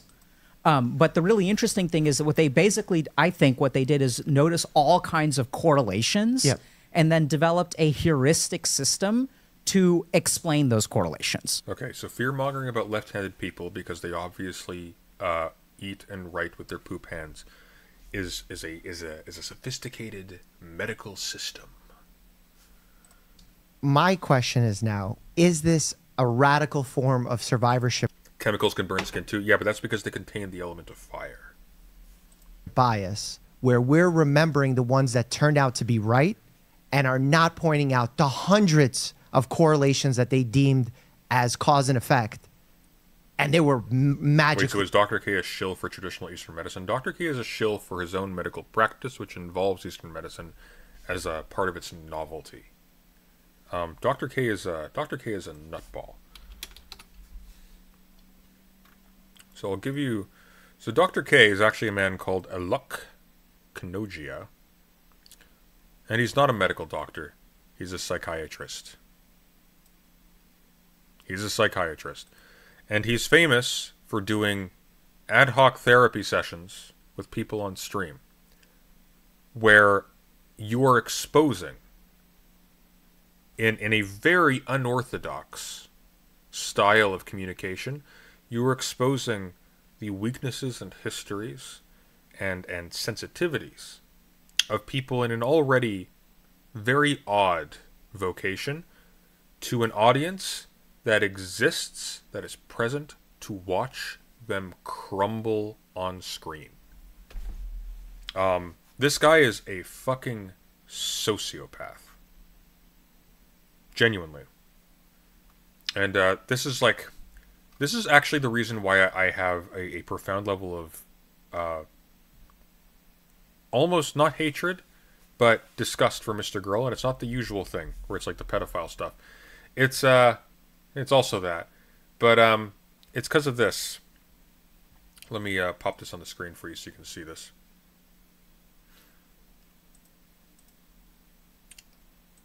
And you'll see why it's almost that. Make myself smaller. Okay, here we go. Starting in late 2019, Kanogia, Dr. K. We're reading right here. Conducted several public interviews with online celebrity Byron Bernstein, also known by the name Reckful, who discussed his issues with depression, bipolar disorder, and his brother's suicide during the live stream. Bernstein stated that his interviews with Kanogia made him feel better and helped him, quote, hear my thoughts affirmed about what is important to my life, unquote. He also stated that Kanogia did not call those interviews therapy for legal reasons. And as a result decided that he should also not label them as such. Bernstein used the word therapy in the title of one of his videos with Kanogia, however. In July 2020, Bernstein died by suicide. After Bernstein's death, Kanogia published an hour-long video where he talked about grief, depression, and Bernstein's death. This video would have also been monetized. During the live stream, he advised viewers to see professional mental health counsel if they were feeling symptoms of depression. You know what he didn't do? He didn't advise Reckful to seek professional therapy while he was talking to him. In fact, if memory serves, he even said, I don't know, to Reckful during a conversation. I don't know if I'm your therapist or your friend. And as a consequence, this guy didn't seek help, and he died from it. Absolutely disgusting human being. Truly, just disgusting. And the reason why I'm mad at Mr. Girl is because he made this big piece, this definitive Dr. K hit piece, so to speak.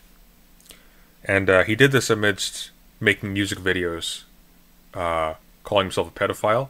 He did this amidst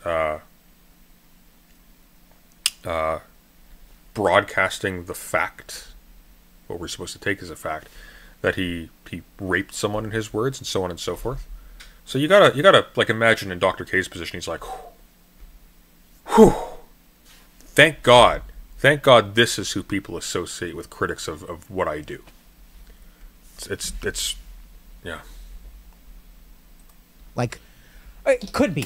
So now let's get into that. This is great. Okay, so let's look at that in a couple of different ways. So it's absolutely a possibility of survivorship bias. So let's also remember that there are a lot of things in Ayurvedic medicine that are not correct. It was a shitty hit piece too. It was shitty, but it got traction for what it, like, at this level it was in.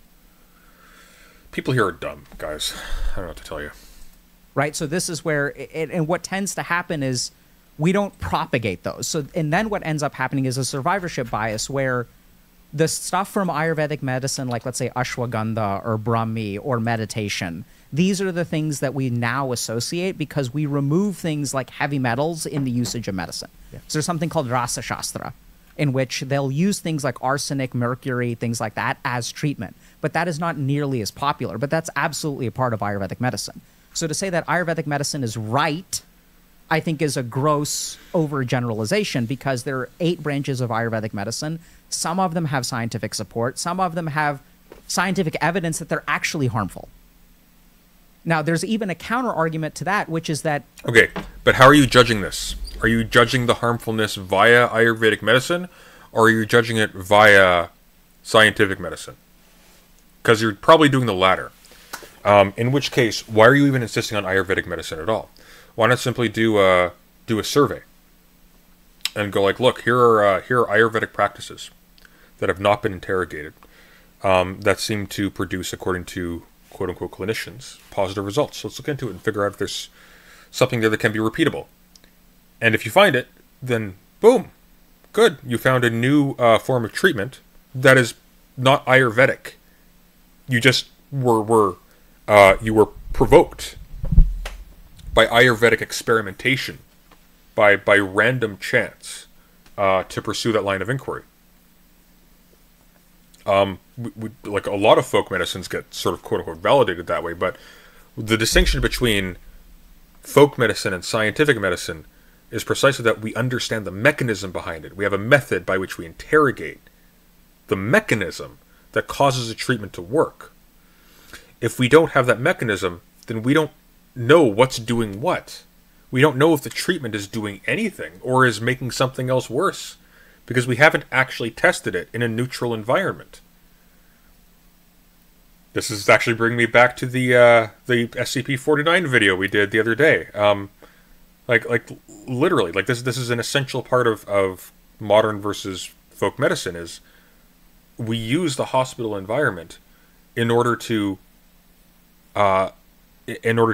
identify the pathology and the effects of treatment in isolation from the myriad intersecting influences that occur in the wild, so to speak. Be careful, not so erudite might call you a racist. Oh yeah. My introduction to not so erudite was her calling Chud Logic stupid for not understanding quote unquote. What was it? What was the language again? It was do you not know the steps of hypothesis generation? Nobody uses this language with the steps of hypothesis generation. You know how to generate a hypothesis. But that language suggests, oh, there's a methodology. And Chud Logic was like, I don't know what this means. And she's like, you don't? You don't?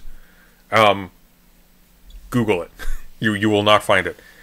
Yeah, she was defending that earlier. I can't fathom why. Certainly not because she detects a kindred practitioner.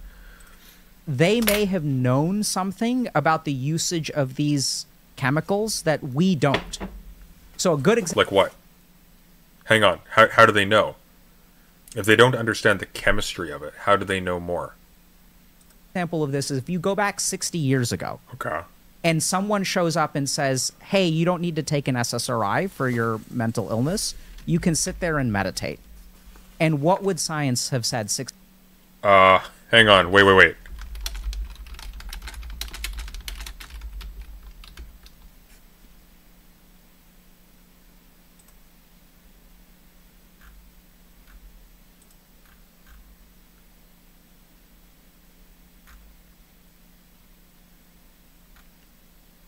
Here's yeah.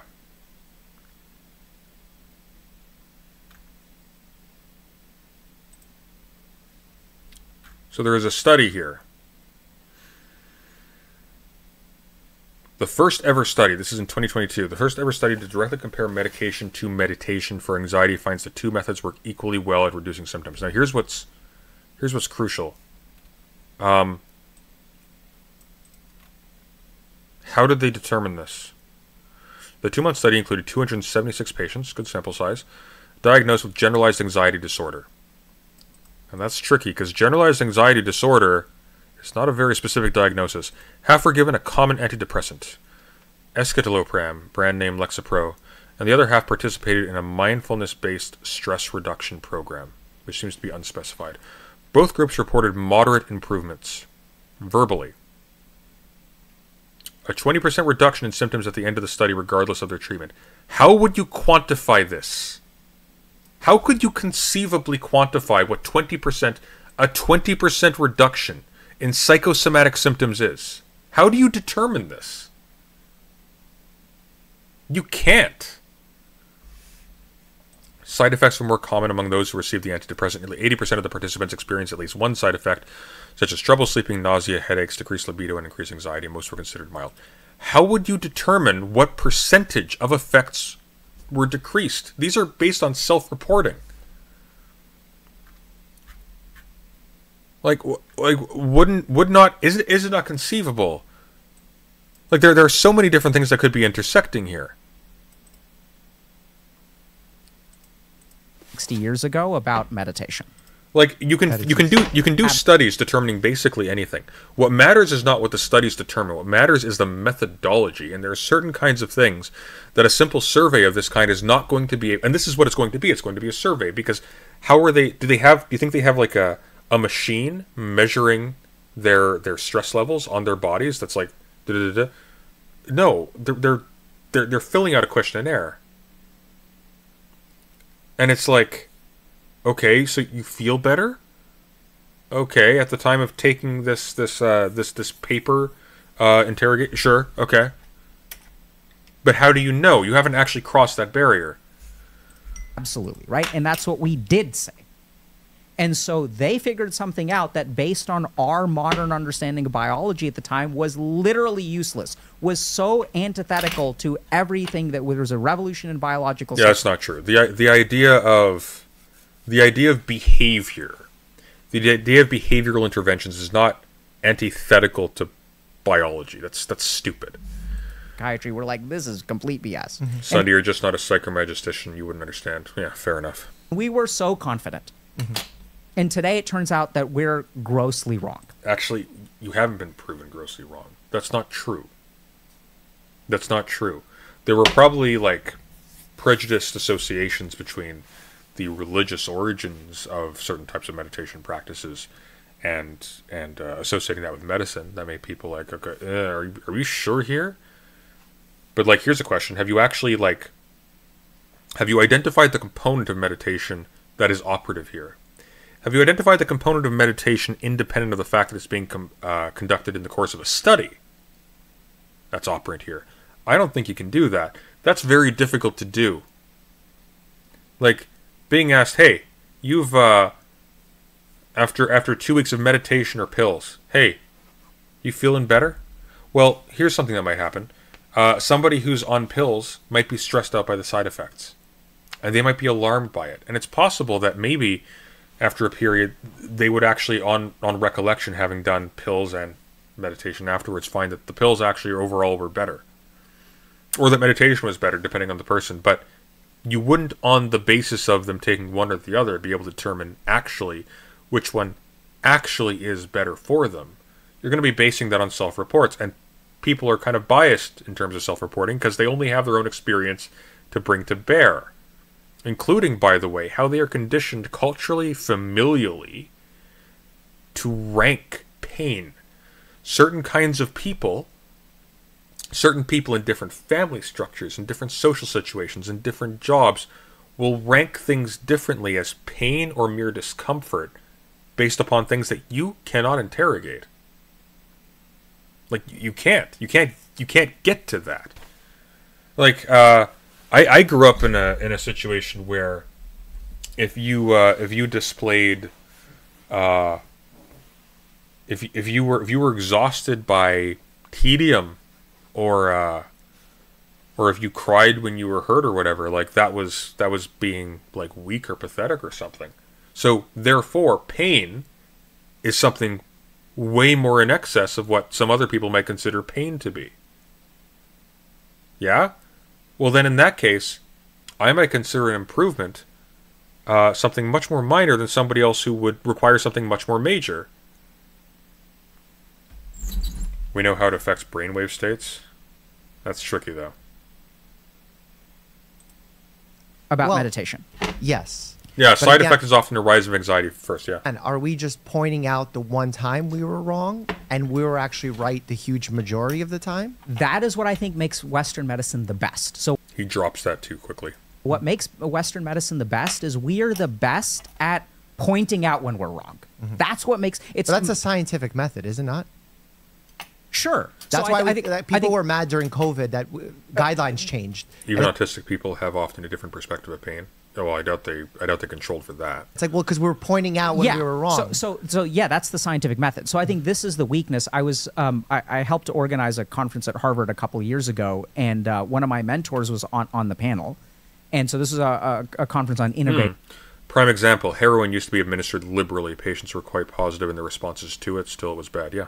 Medicine. So there were a bunch of like Eastern medical practitioners there, and they kind of asked this question. They said, like, what do you think needs to happen for Eastern medicine to be more widely accepted. And my mentor, brilliant guy named John Denninger, said, you guys need to let your treatments fail. The problem is there's such a pissing contest between Western medicine and Eastern medical practitioners that no one on the East is willing to say, yeah, this treatment sucks. Okay, well, that's kind of a problem then, Dr. K, because that casts suspicion on literally every element of quote-unquote Eastern medicine. All of it. If they're afraid to say this treatment sucks, then you can't trust their findings because they're obscuring them. So the one thing that we do really, really well, which is I think why allopathic medicine, talking about selection biases, but let's talk about not selection biases the reason that Western medicine is dominated so much is because we are so good at pointing out when our medicine is wrong. So if you look at things like thalidomide or, like that's such a great example of, oh my God, revolutionary medicine solves nausea. And by the way, we're never going to use it ever again, right? And so we're really good at that. And the biggest problem in Eastern medicine is they are so hung up on getting widespread acceptance. There's this ego battle going on between Eastern medical practitioners and Western medical practitioners that Eastern medical practitioners are not willing to say, oh, hey, by the way, this treatment actually sucks. Is that because... That's not an ego battle. That's business. If your treatment sucks, you don't have a practice. A lot of those treatments are less based on the scientific method and are more culturally based?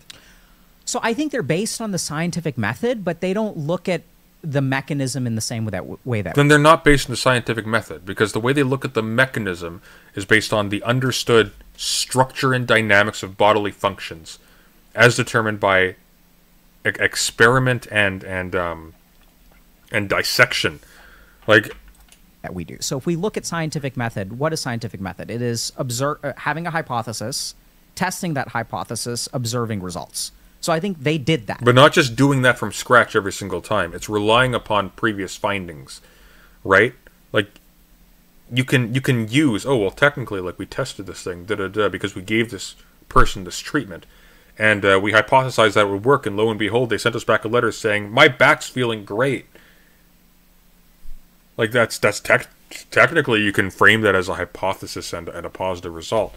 But that's not the same thing. Like, you're skirting having to engage with the corpus of previous experiment.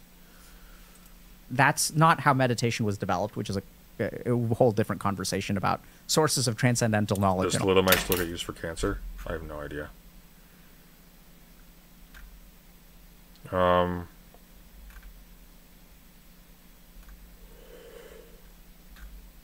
I have no idea. All this good stuff. But they absolutely applied the scientific method. So I don't think that you can develop as robust of a system of medicine. The big difference, though, is that we're really good at instrumentation. So in the West, it's not even technically a part of the scientific method. You can just, a child can make observations, test hypotheses, and come up with conclusions. I mean, every time a child's learning to walk, that's what they're Absolutely, doing. right? But they don't use a microscope. They don't understand anything about anatomy. So one of the things that I think we've actually mistaken is that in the East, they use the scientific method quite robustly. They just don't use instrumentation. So what they did is figured out all of these correlations and causations and developed these kind of heuristic systems. Even something like the concept of an organ is actually an abstract concept. Right? It's not, you can make an argument that there's no such thing as an organ, there's just, everything is just cells. You can just say...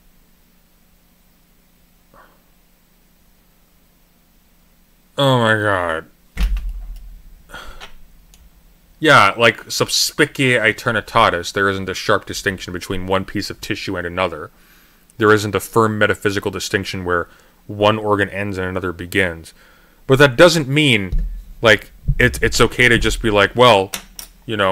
function's really in the eye of the beholder anyways. That's not how that works. Say that about anything, about a cell. Yeah. This is Hotep stuff, but for Indians. I don't know. God, this is embarrassing. Right?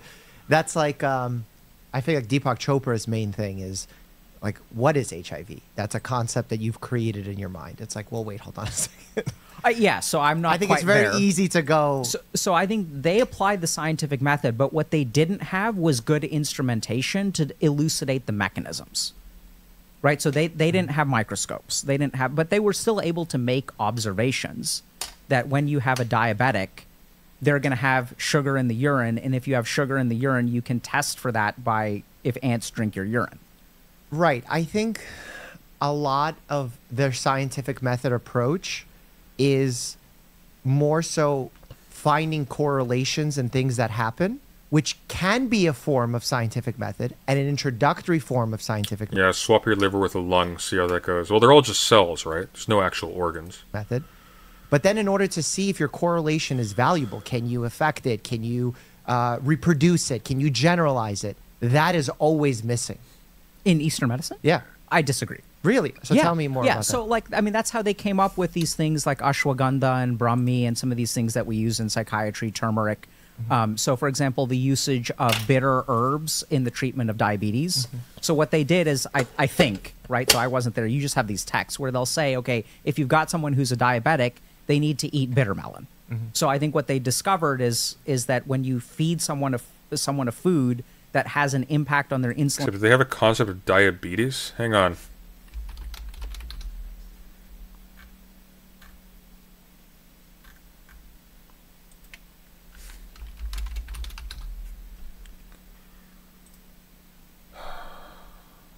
Johann Peter Frank is credited with distinguishing diabetes mellitus and diabetes insipidus in 1794. Physicians of the medieval Islamic world, including Avicenna, have also written on diabetes. So the earliest account is 1550 BC. Interesting. Oh, that's very interesting, actually. So Ayurvedic actually were ahead of the game here.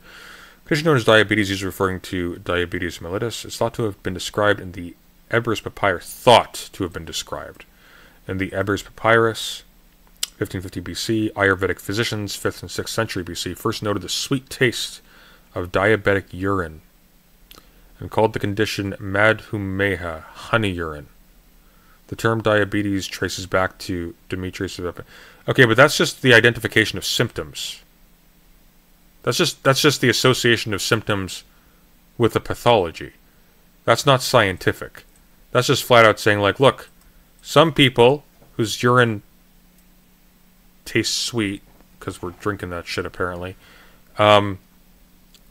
they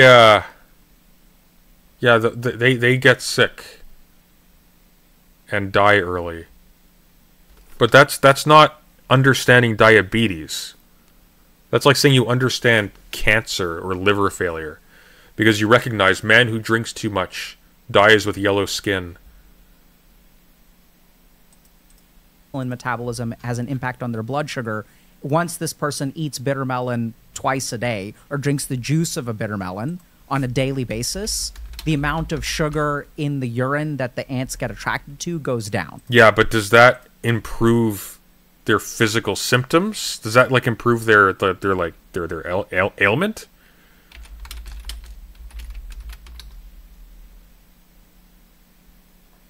Like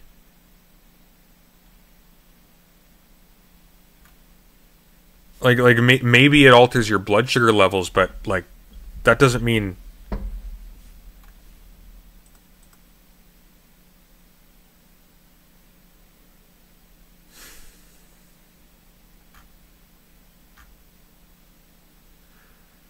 Okay, so let's see here. So, according to WebMD, some studies show bitter melon has several chemicals that seem to act like insulin and help to lower blood sugar levels. Okay. Some studies suggest that they do this by causing more glucose to enter the cells and then helping your body process it and store it in the liver, muscles, and fat. They also may prevent your body from changing the nutrients that it stores into glucose and then releasing it into the blood. Some studies show bitter melon can lower blood sugar and A1C levels in people with type 2 diabetes, but other studies have been far less promising, so research goes on. Okay, so if you have like an endemic illness and you're just trying everything and you find some people have a positive result or a diminution of symptoms based upon consuming this type of food, okay. If that's the best you got, go with it. But what if people are pursuing this stuff in lieu of more recognized medications that actually would work? In lieu of, say, for example, actually getting access to insulin? That's a problem. What if access to these treatments is then being used as a justification for not putting in place the infrastructure or the funding to get people access to the real treatments to insulin. Well, that's also a problem. Having sugar in your urine doesn't always mean diabetes, though. That's also true. Like, you can't yeah.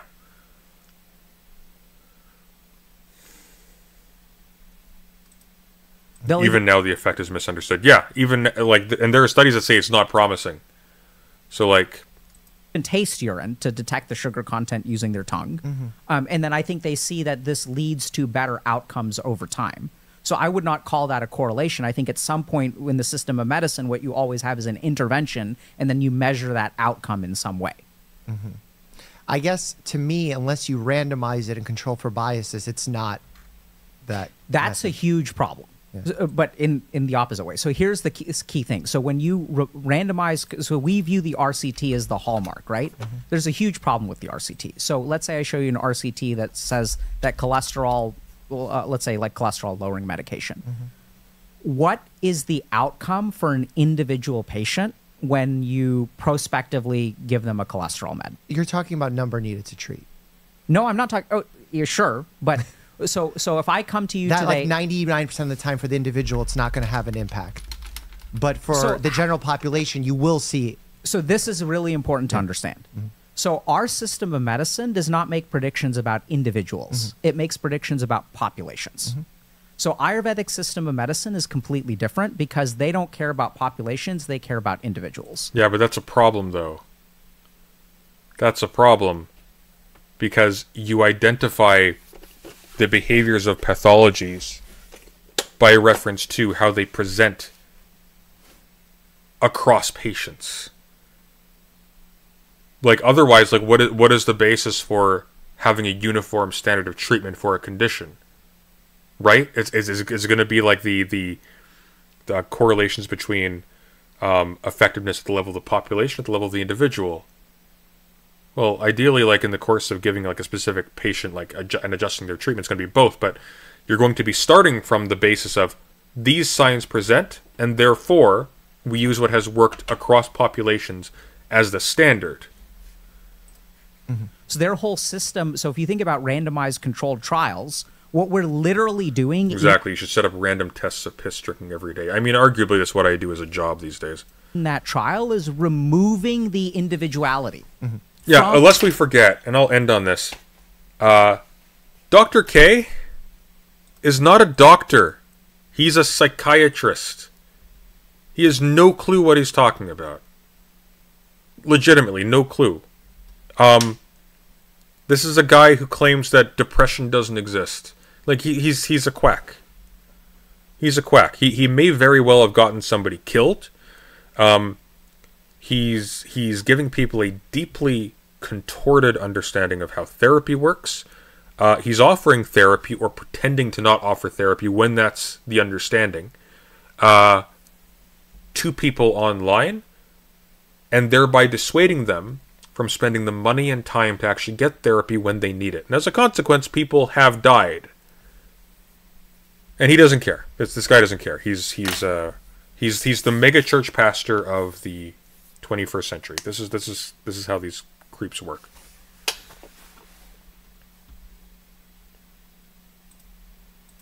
The individual, it's not going to have an impact. But for the general population, you will see... Psychiatrists are doctors. Different kind of doctor.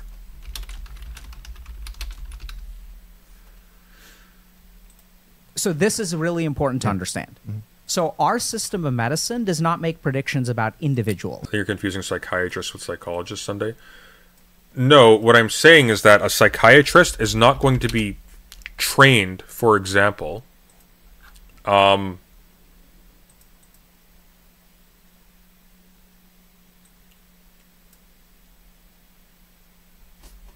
they require medical knowledge, but they are not going to be, for example, dietitians or surgeons or whatever. They have a very specific level of training that has to do with mental illnesses in particular, but the understanding of mental illness and so on and so forth is going to be downstream from a whole bunch of stuff that is not influenced by specifically medical research. It's going to be influenced by things in psychology and stuff of that sort. which is why he's able to intrude upon his discipline with ideas like the just out-of-hand disavowal of the existence of pathologies. Whereas if a medical doctor simply flat out told you, like, I don't think diabetes even exists, or if they just claimed it doesn't even exist, like, they'd be laughed at. He will claim that cancer can be cured by placebo, in the course of justifying specifically Eastern practice. It makes predictions about populations. So Ayurvedic system of medicine is completely different because they don't care about populations, they care about individuals. So their whole system, so if you think about randomized controlled trials, what we're literally doing in like they'll have medical terminology, they'll probably have basic pharmacology, but they're not going to be like, just because somebody is called an MD does not mean that they have been trained in medicine holistically. That's not what that means. There are still areas of specialization.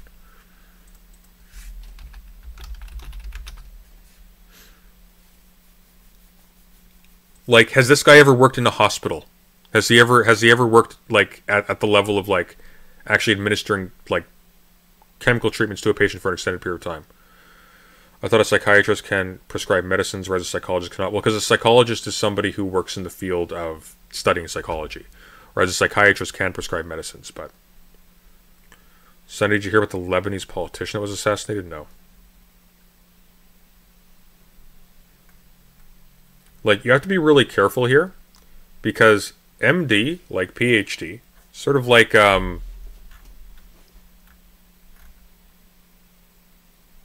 what? No, I'm not confusing this, Pippa. In UK, psychiatrists are trained in medicine. What do you mean? Oh, Jesus Christ.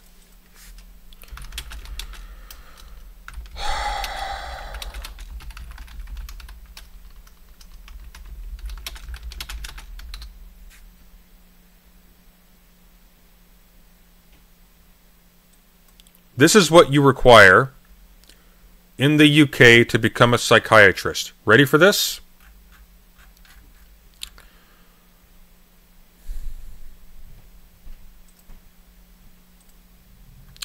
To become a psychiatrist in the UK, you will need a degree in medicine recognized by the General Medical Council, a 2-year foundation program of general training, 3 years core training in psychiatry, specialist training, which would take up to 3 years.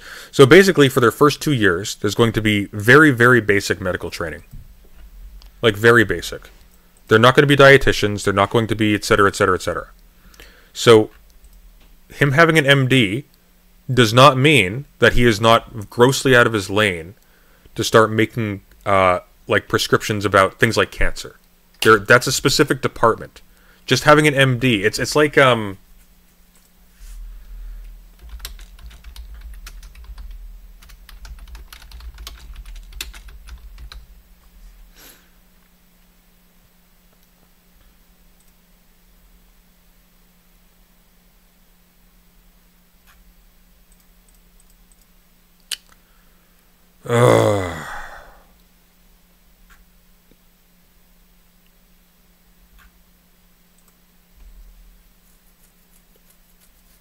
anyways.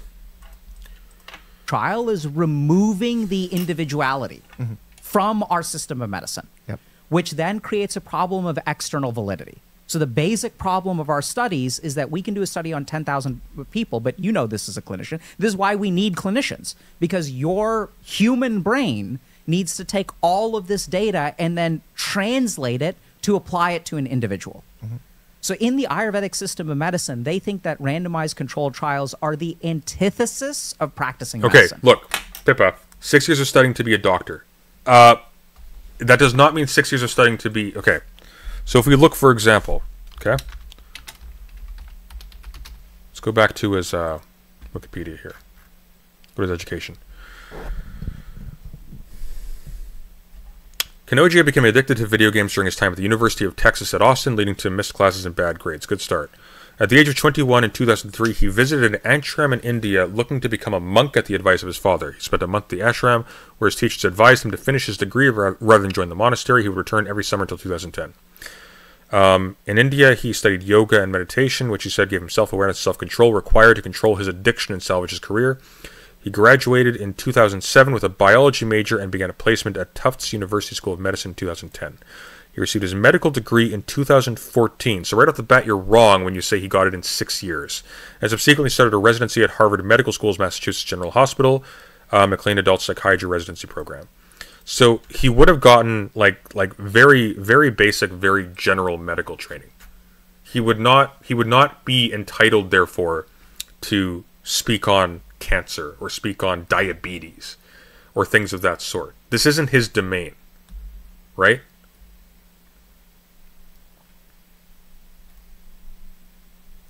Yeah, MD, exactly. MD is the base level of training. The specialization can be worlds apart and it's many more years. You do not become a medical doctor with a specialization in 4 years or in 6 years. Can I explain why I heavily disagree? Yeah. Well, I agree with, first of all, the notion of why we need clinicians, of taking generalized concepts and individualizing it to the person in front of us, 1,000%. And I think that's what my residents get wrong the majority of the time. I just did a video on this because the idea of number needed to treat, just why I brought that up, is because it's a topic where, for example, lowering blood pressure, we see population-based, controlling it to a certain number will prevent 30% of heart attacks and strokes. But for the person sitting in front of you, 98, 99% of the time, it's not going to do anything. So the question of why I still, the reason why I think randomized controlled methods are still the best for the individual is because we're throwing out the baby with the bathwater. What does that mean? We're throwing away randomized controlled studies because they're imperfect to the individual. I think we need to look at it deeper and say, right now, this is the best knowledge we have for the general public, which will ultimately be the best for you because this is the best information we have. In the future, as algorithms, as information gets better, I think we can better individualize randomized controlled studies so that we can run simultaneously thousands, millions of experiments to know, instead of 80 patients I need to give this blood pressure medicine to prevent the heart attack, only 10.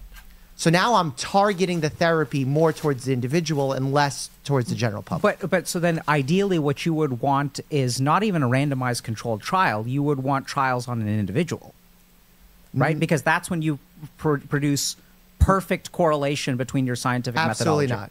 Explain that to me. Too much bias when you're treating a single person. But isn't that what you're looking for? Is you want an amount of bias that is specific to the person. So let me give you an example. I think bias works both ways.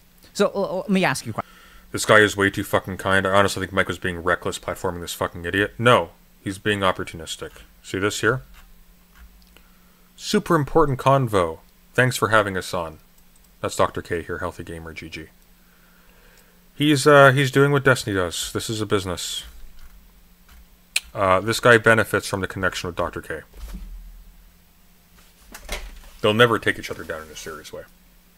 Question. Yeah. So let's say, so we now have some of these services in psychiatry. And Rickside, thank you for the 5 Thin memberships. Psychiatry, where you can do genetic testing on a person. Correct. No, Present Sunday. I'm talking about the UK. You looked it up. Takes 6 years plus 3 years specialized to become a psychiatrist. But he didn't go to school for 6 years before taking 3 extra years to become a psychiatrist, Pippa. So you're wrong. He studied for 4 years. It says right here.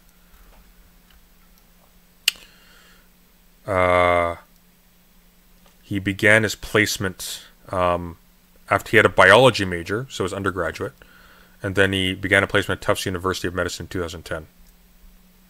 And then he got his medical degree in 2014. That's 4 years. So I don't know what you're talking about.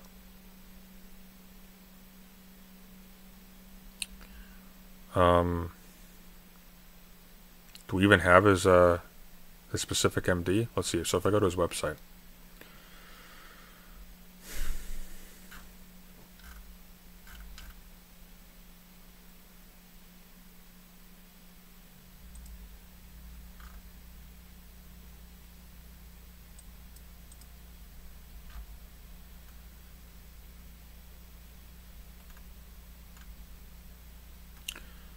So Harvard Medical School instructor in psychiatry. That would have been, hang on.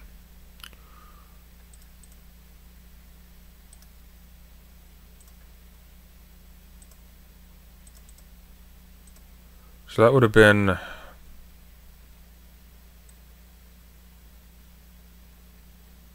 I don't know when that would have been.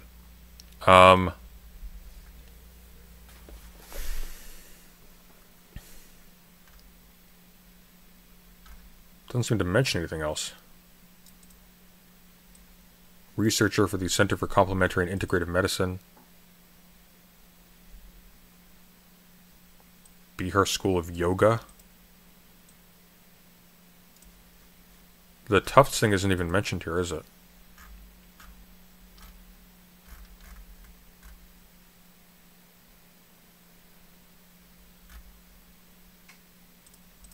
To see which medication is going to have the best. So do you think that those kinds of these are not recommended by the American Psychiatric Correct. Association? Yeah, I just had a patient bring this in last week. Yeah. So I don't use them usually in clinical practice because the data does not show that using these services in randomized controlled trials is effective, which is hilarious. Okay. Right? So I'm with you there. But let's say, like, theoretically, you know, if we could get to a point where that did work and we can recognize that, okay, this person has this kind of serotonin transporter gene and this kind of medication is effective, do you think that is that the kind of goal of personalized medicine, is to create a system of understanding this person as an individual, not worrying about the population? It's what are your polymorphisms so we can figure out the perfect medicine for you. Yes, but the only way we can get there is with randomized controlled trials. How so? In order for us to know that this works on this person. Oh, we have to say a randomized controlled trial that this is effective for lots of people. Yeah. So the methodology is personalized. Yeah. And then we are doing a randomized controlled trial on personalized methodologies to see that personalized. That I'm with you 100%. Okay. So when I look at the Ayurvedic system, I think they're closer to that personalized methodology. Don't you feel like there's so much bias in that approach, though, when they try? Like, for example, I had Dr. Gundry on my podcast who makes a lot of claims that disagree with a lot of the big institutions, the American Academy of Family Physicians, United States Preventive Task Force, the American College of Cardiology, etc. And when someone presents information that disagrees with large bodies of evidence or large bodies of medical groups, you need to show me amazing evidence to show why you know, but the rest of the people don't. Like, you need to show me corruption on their side. You need to show me why you believe what you believe, what evidence you're looking at, etc. But when you're treating one person, to make your treatment successful doesn't require a lot of evidence. How are you? How are you defining evidence?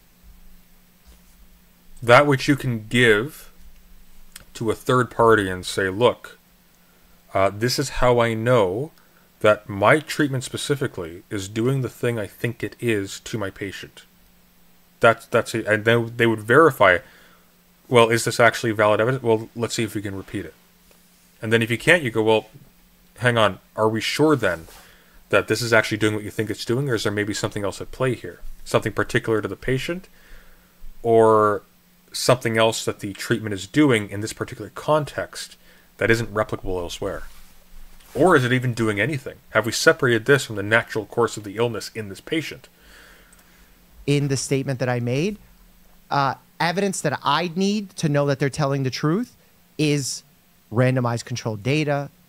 So how can you have randomized controlled data on an individual? You can't. You can't. The data is controlled between patients. That's why you need the whole medical apparatus to get actual, like, robust knowledge of this kind of stuff. My God, I'm raging. He wants to rediscover medicine starting from scratch for each individual patient. I mean, that works in his favor. By scaling it. But then it's not on an individual. Then it's on a population. It's individual population medicine. Because that's what an algorithm would do. So you're talking about doing an RCT on individualized medicine versus population-based medicine. Correct. Yeah, but I mean, I don't think we're disagreeing here. But what I'm kind of pointing out is, so let's talk about clinical practice, right? Mm-hmm. So when you know what works for this person, you have a pile of RCTs, but then you as a clinician individualize your treatment. Of course. Yeah, but the bare fact of individualizing your treatment based upon a patient's responsivity to treatments that you've already given is not by itself a byway of justifying, oh, well, we'll just use leeches because, you know, who knows, maybe this individual react differently. Deviate for protocols to get the best clinical outcome. Correct. And this is a practice. It's an art. Two doctors may recommend two different treatments and both be acceptable. So in this situation, how would you describe what you're doing? Would you call this individual practice of medicine? Would you call this the art of medicine? Okay, so I think Ayurveda leans more into that. So Ayurveda basically says, okay, if we look at individuals, there is no such thing as an Twice he's not a doctor. He's a psychiatrists are doctors, Pippa. They're MDs. In the UK, psychiatrists have more training than doctors. Yeah, but they aren't specialists in cancer or diabetes or like autoimmune disorders or whatever. Like that's the point. But he's speaking to those. He's speaking to those, and he's trying to justify using quack medicine because, well, like, you know, sometimes individuals are responsive to it. We'll never know if we go at the group level. It's like, yeah, sure, but you don't even know what you're doing then. Independent disease process that exists outside of an individual. I mean, we're watching two leeches right now, possibly. That every disease process gets personalized when you stick it in a person. And so their approach, so I personally think that if we want to see proper outcomes from Ayurveda, we can never do an RCT. Because their whole system of medicine is that depression in me and depression in you is different. Which, by the way, it's really fascinating that we're moving in that direction. I'll get to that in a second. But what I think we really need to see for Eastern medicine, the right kind of study is actually a cohort study. So what we really need to do is take a cohort of people, give them Eastern medicine, cohort of people, give them allopathic medicine, and see who has better outcomes. Well, that's not a cohort. What do you mean? In a situation where you'd randomize people and you'd say some of you are, oh, you mean you want to do a comparison cohort as opposed to give someone true Ayurvedic treatment versus a sham. No, I'm talking about cohort studies. So a non-inferiority trial between traditional allopathic treatment and Ayurvedic treatment. Because the whole point is that when their system of diagnosis presumes that there is not a treatment for depression. And then what we do is we take that thing, we remove all the individuality, which is a core part of their system of medicine. So their whole system of medicine is that, so there's even like, so for example, they believe that, you know, I'm extrapolating here based on my expertise. Okay, let's look at his expertise, okay? And kill cancerous cells. Which is drugs, 100 people with cancer, and they give them chemotherapy, which is drugs that travel in your body to cancer and kill cancerous cells. They give other 50 people, this isn't precisely true, but they give other people placebo. So placebo is not a real thing, it's like a sugar pill. And the interesting thing is that in these clinical trials, people who get, so when they determine the efficacy of the drug, well, the way they determine it is how much did it outperform placebo. That's the standard. It's not how much did it work, it's how much did it outperform placebo. Which means that if you look at a clinical trial in cancer, what's actually happening is there are people who are getting better, their cancer is shrinking on like MRIs, but they're not taking real medicine. And he's using this as a justification, as an argument for, hey, this mind stuff we're doing in Ayurveda, it cures cancer. Let's see if his, I think he has the depression statement here as well.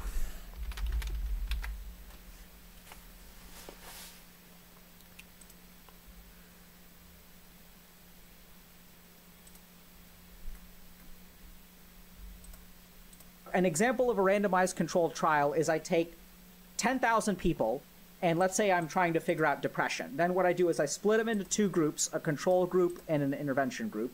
And I give 5,000 people an antidepressant, and I give 5,000 people a sugar pill.